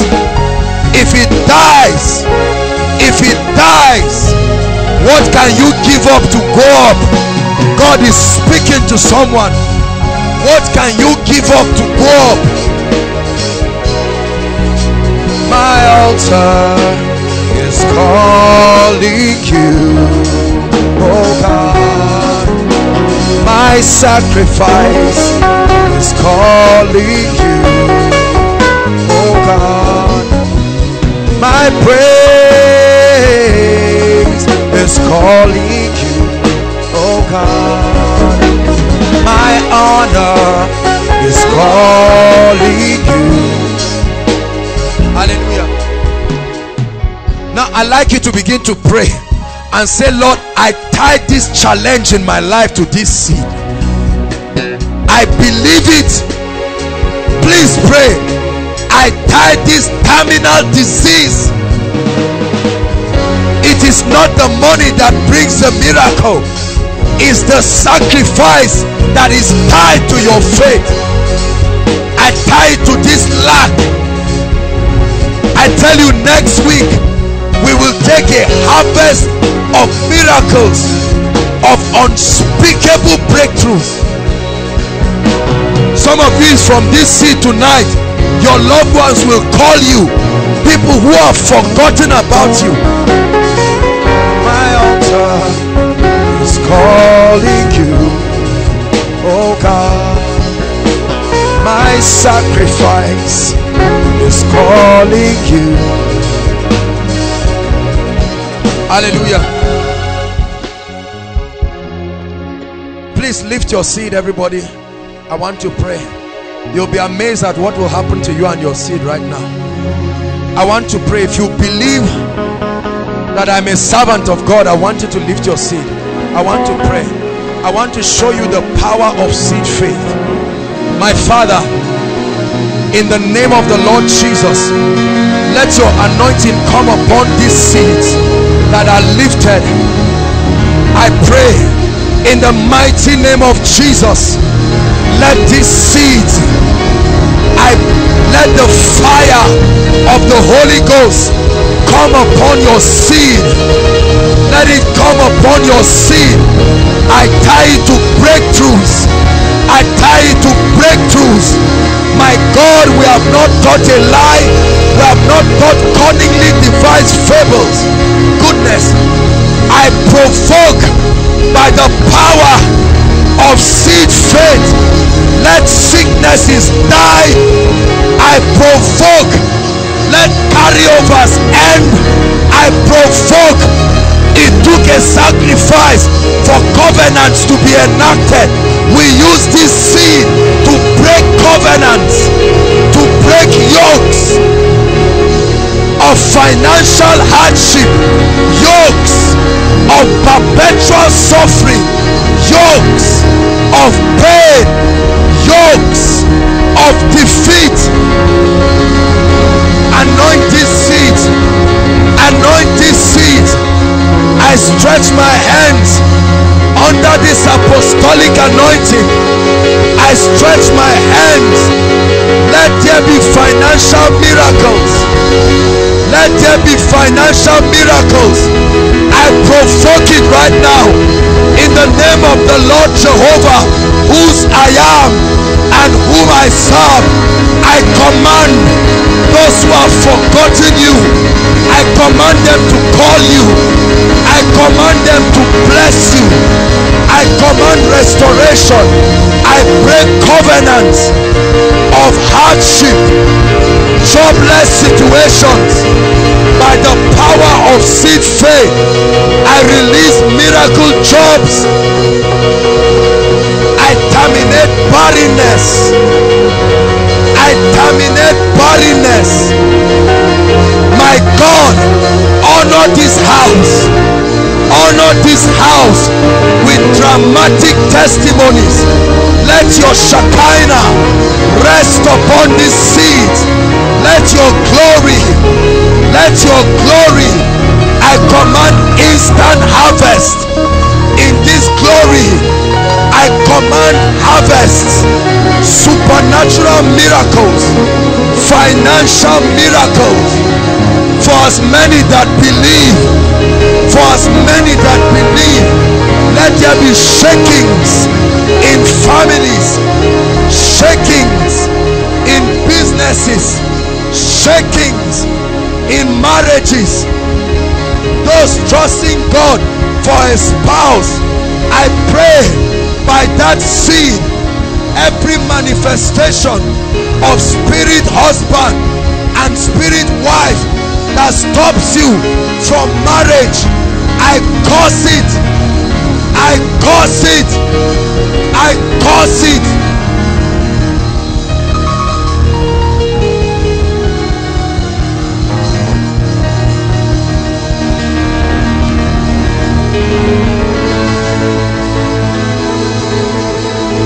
Our sacrifice is calling you, oh God.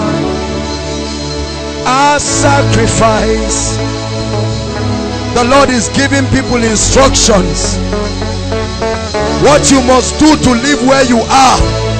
Our sacrifice, you don't need to know anybody. They that know their God, they shall be strong. Our sacrifice is calling you. Hallelujah. Hallelujah.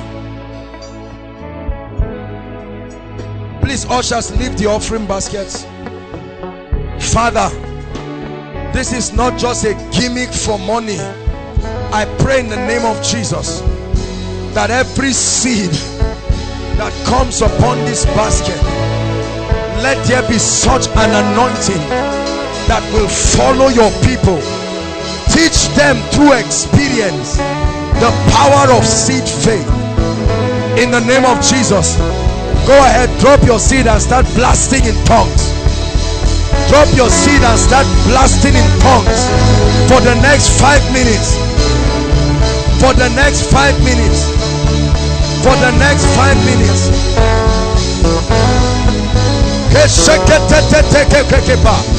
Just drop your seed and start blasting in tongues. Repokoto sheke. Ebreteketelekete pokosopa. Mabrakata bakata breketeketelebosh. We're stepping into a new level. Financial dominion by the power of the Holy Ghost. Financial dominion by the power of the Holy Spirit. If they be willing and obedient, they shall eat the good of the land. If they be willing and obedient.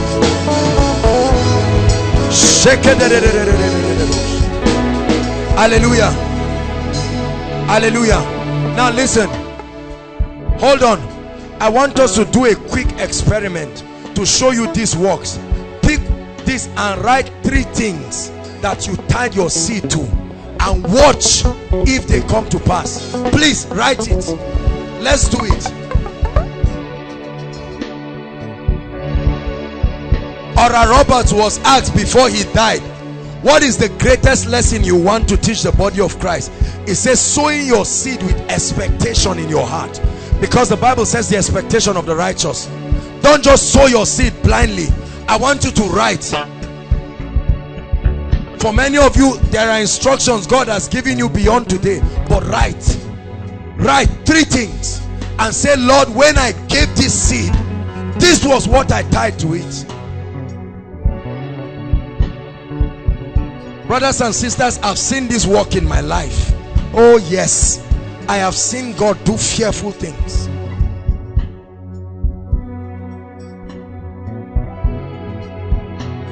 Father, honor these things.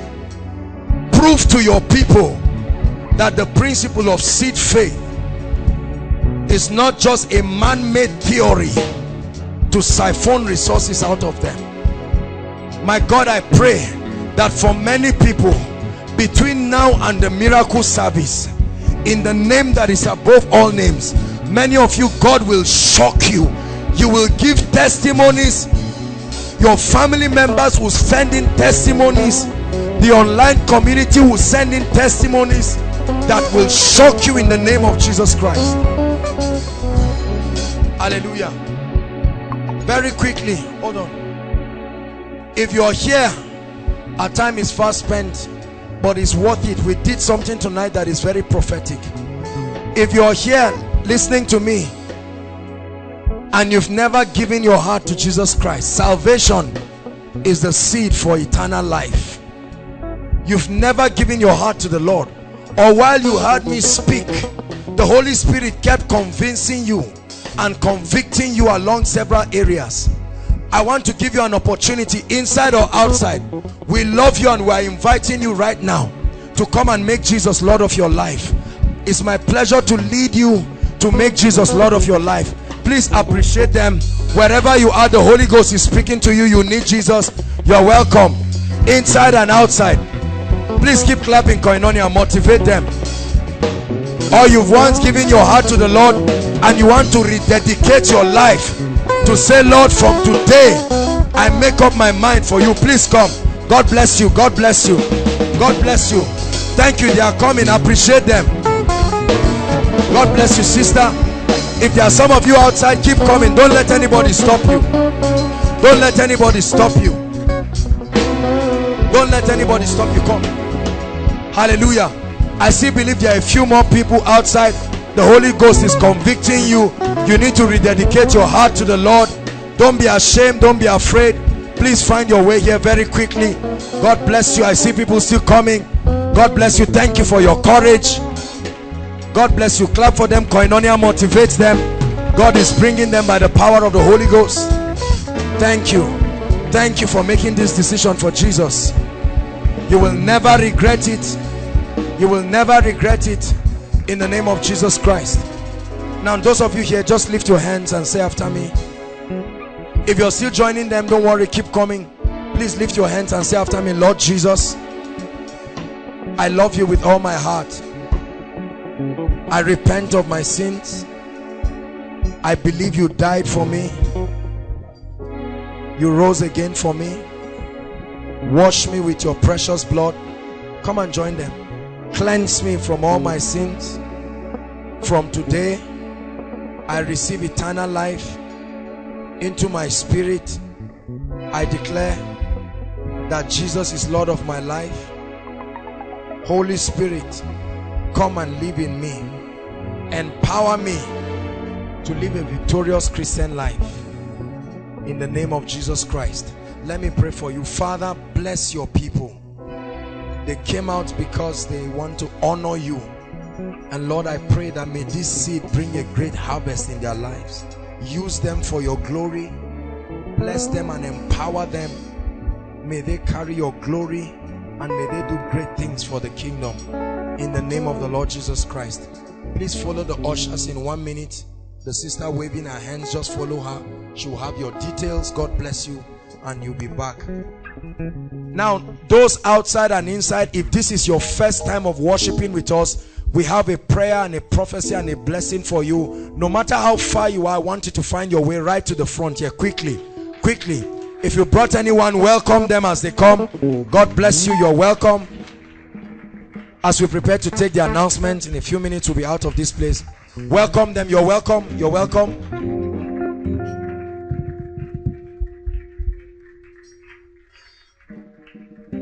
You're welcome. God bless you. God bless you. God bless you. Koinonia, is this the best you can do for them? Thank you. We love you. We love you. Thank you. Thank you. Hallelujah. What a great time. Hallelujah.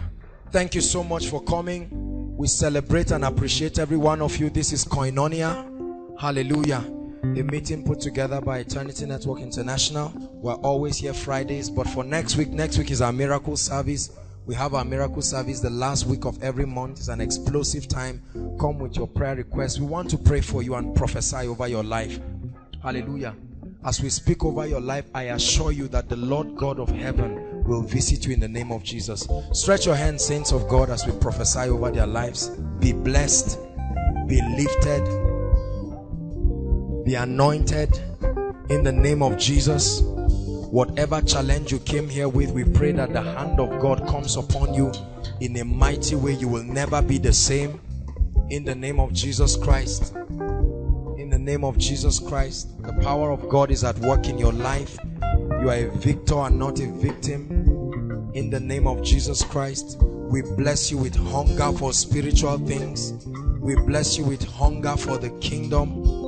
In the name of Jesus, we pray that every kind of carnality will leave your life. You will walk in true holiness and righteousness. In the name of Jesus, may the Lord bless you and may the Lord strengthen you. Whatever challenge you came here with, I pray that my God will visit you in very mighty ways. Dearly beloved, I hope you were blessed by this message. Do not keep the video to yourself. Share to as many as you can to help them bless. Check our homepage for more of our messages. Subscribe to the channel, comment on it, like it. See you on our next video. Bye.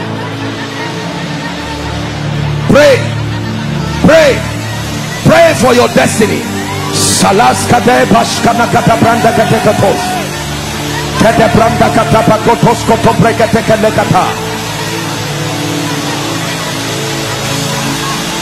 The phase of development.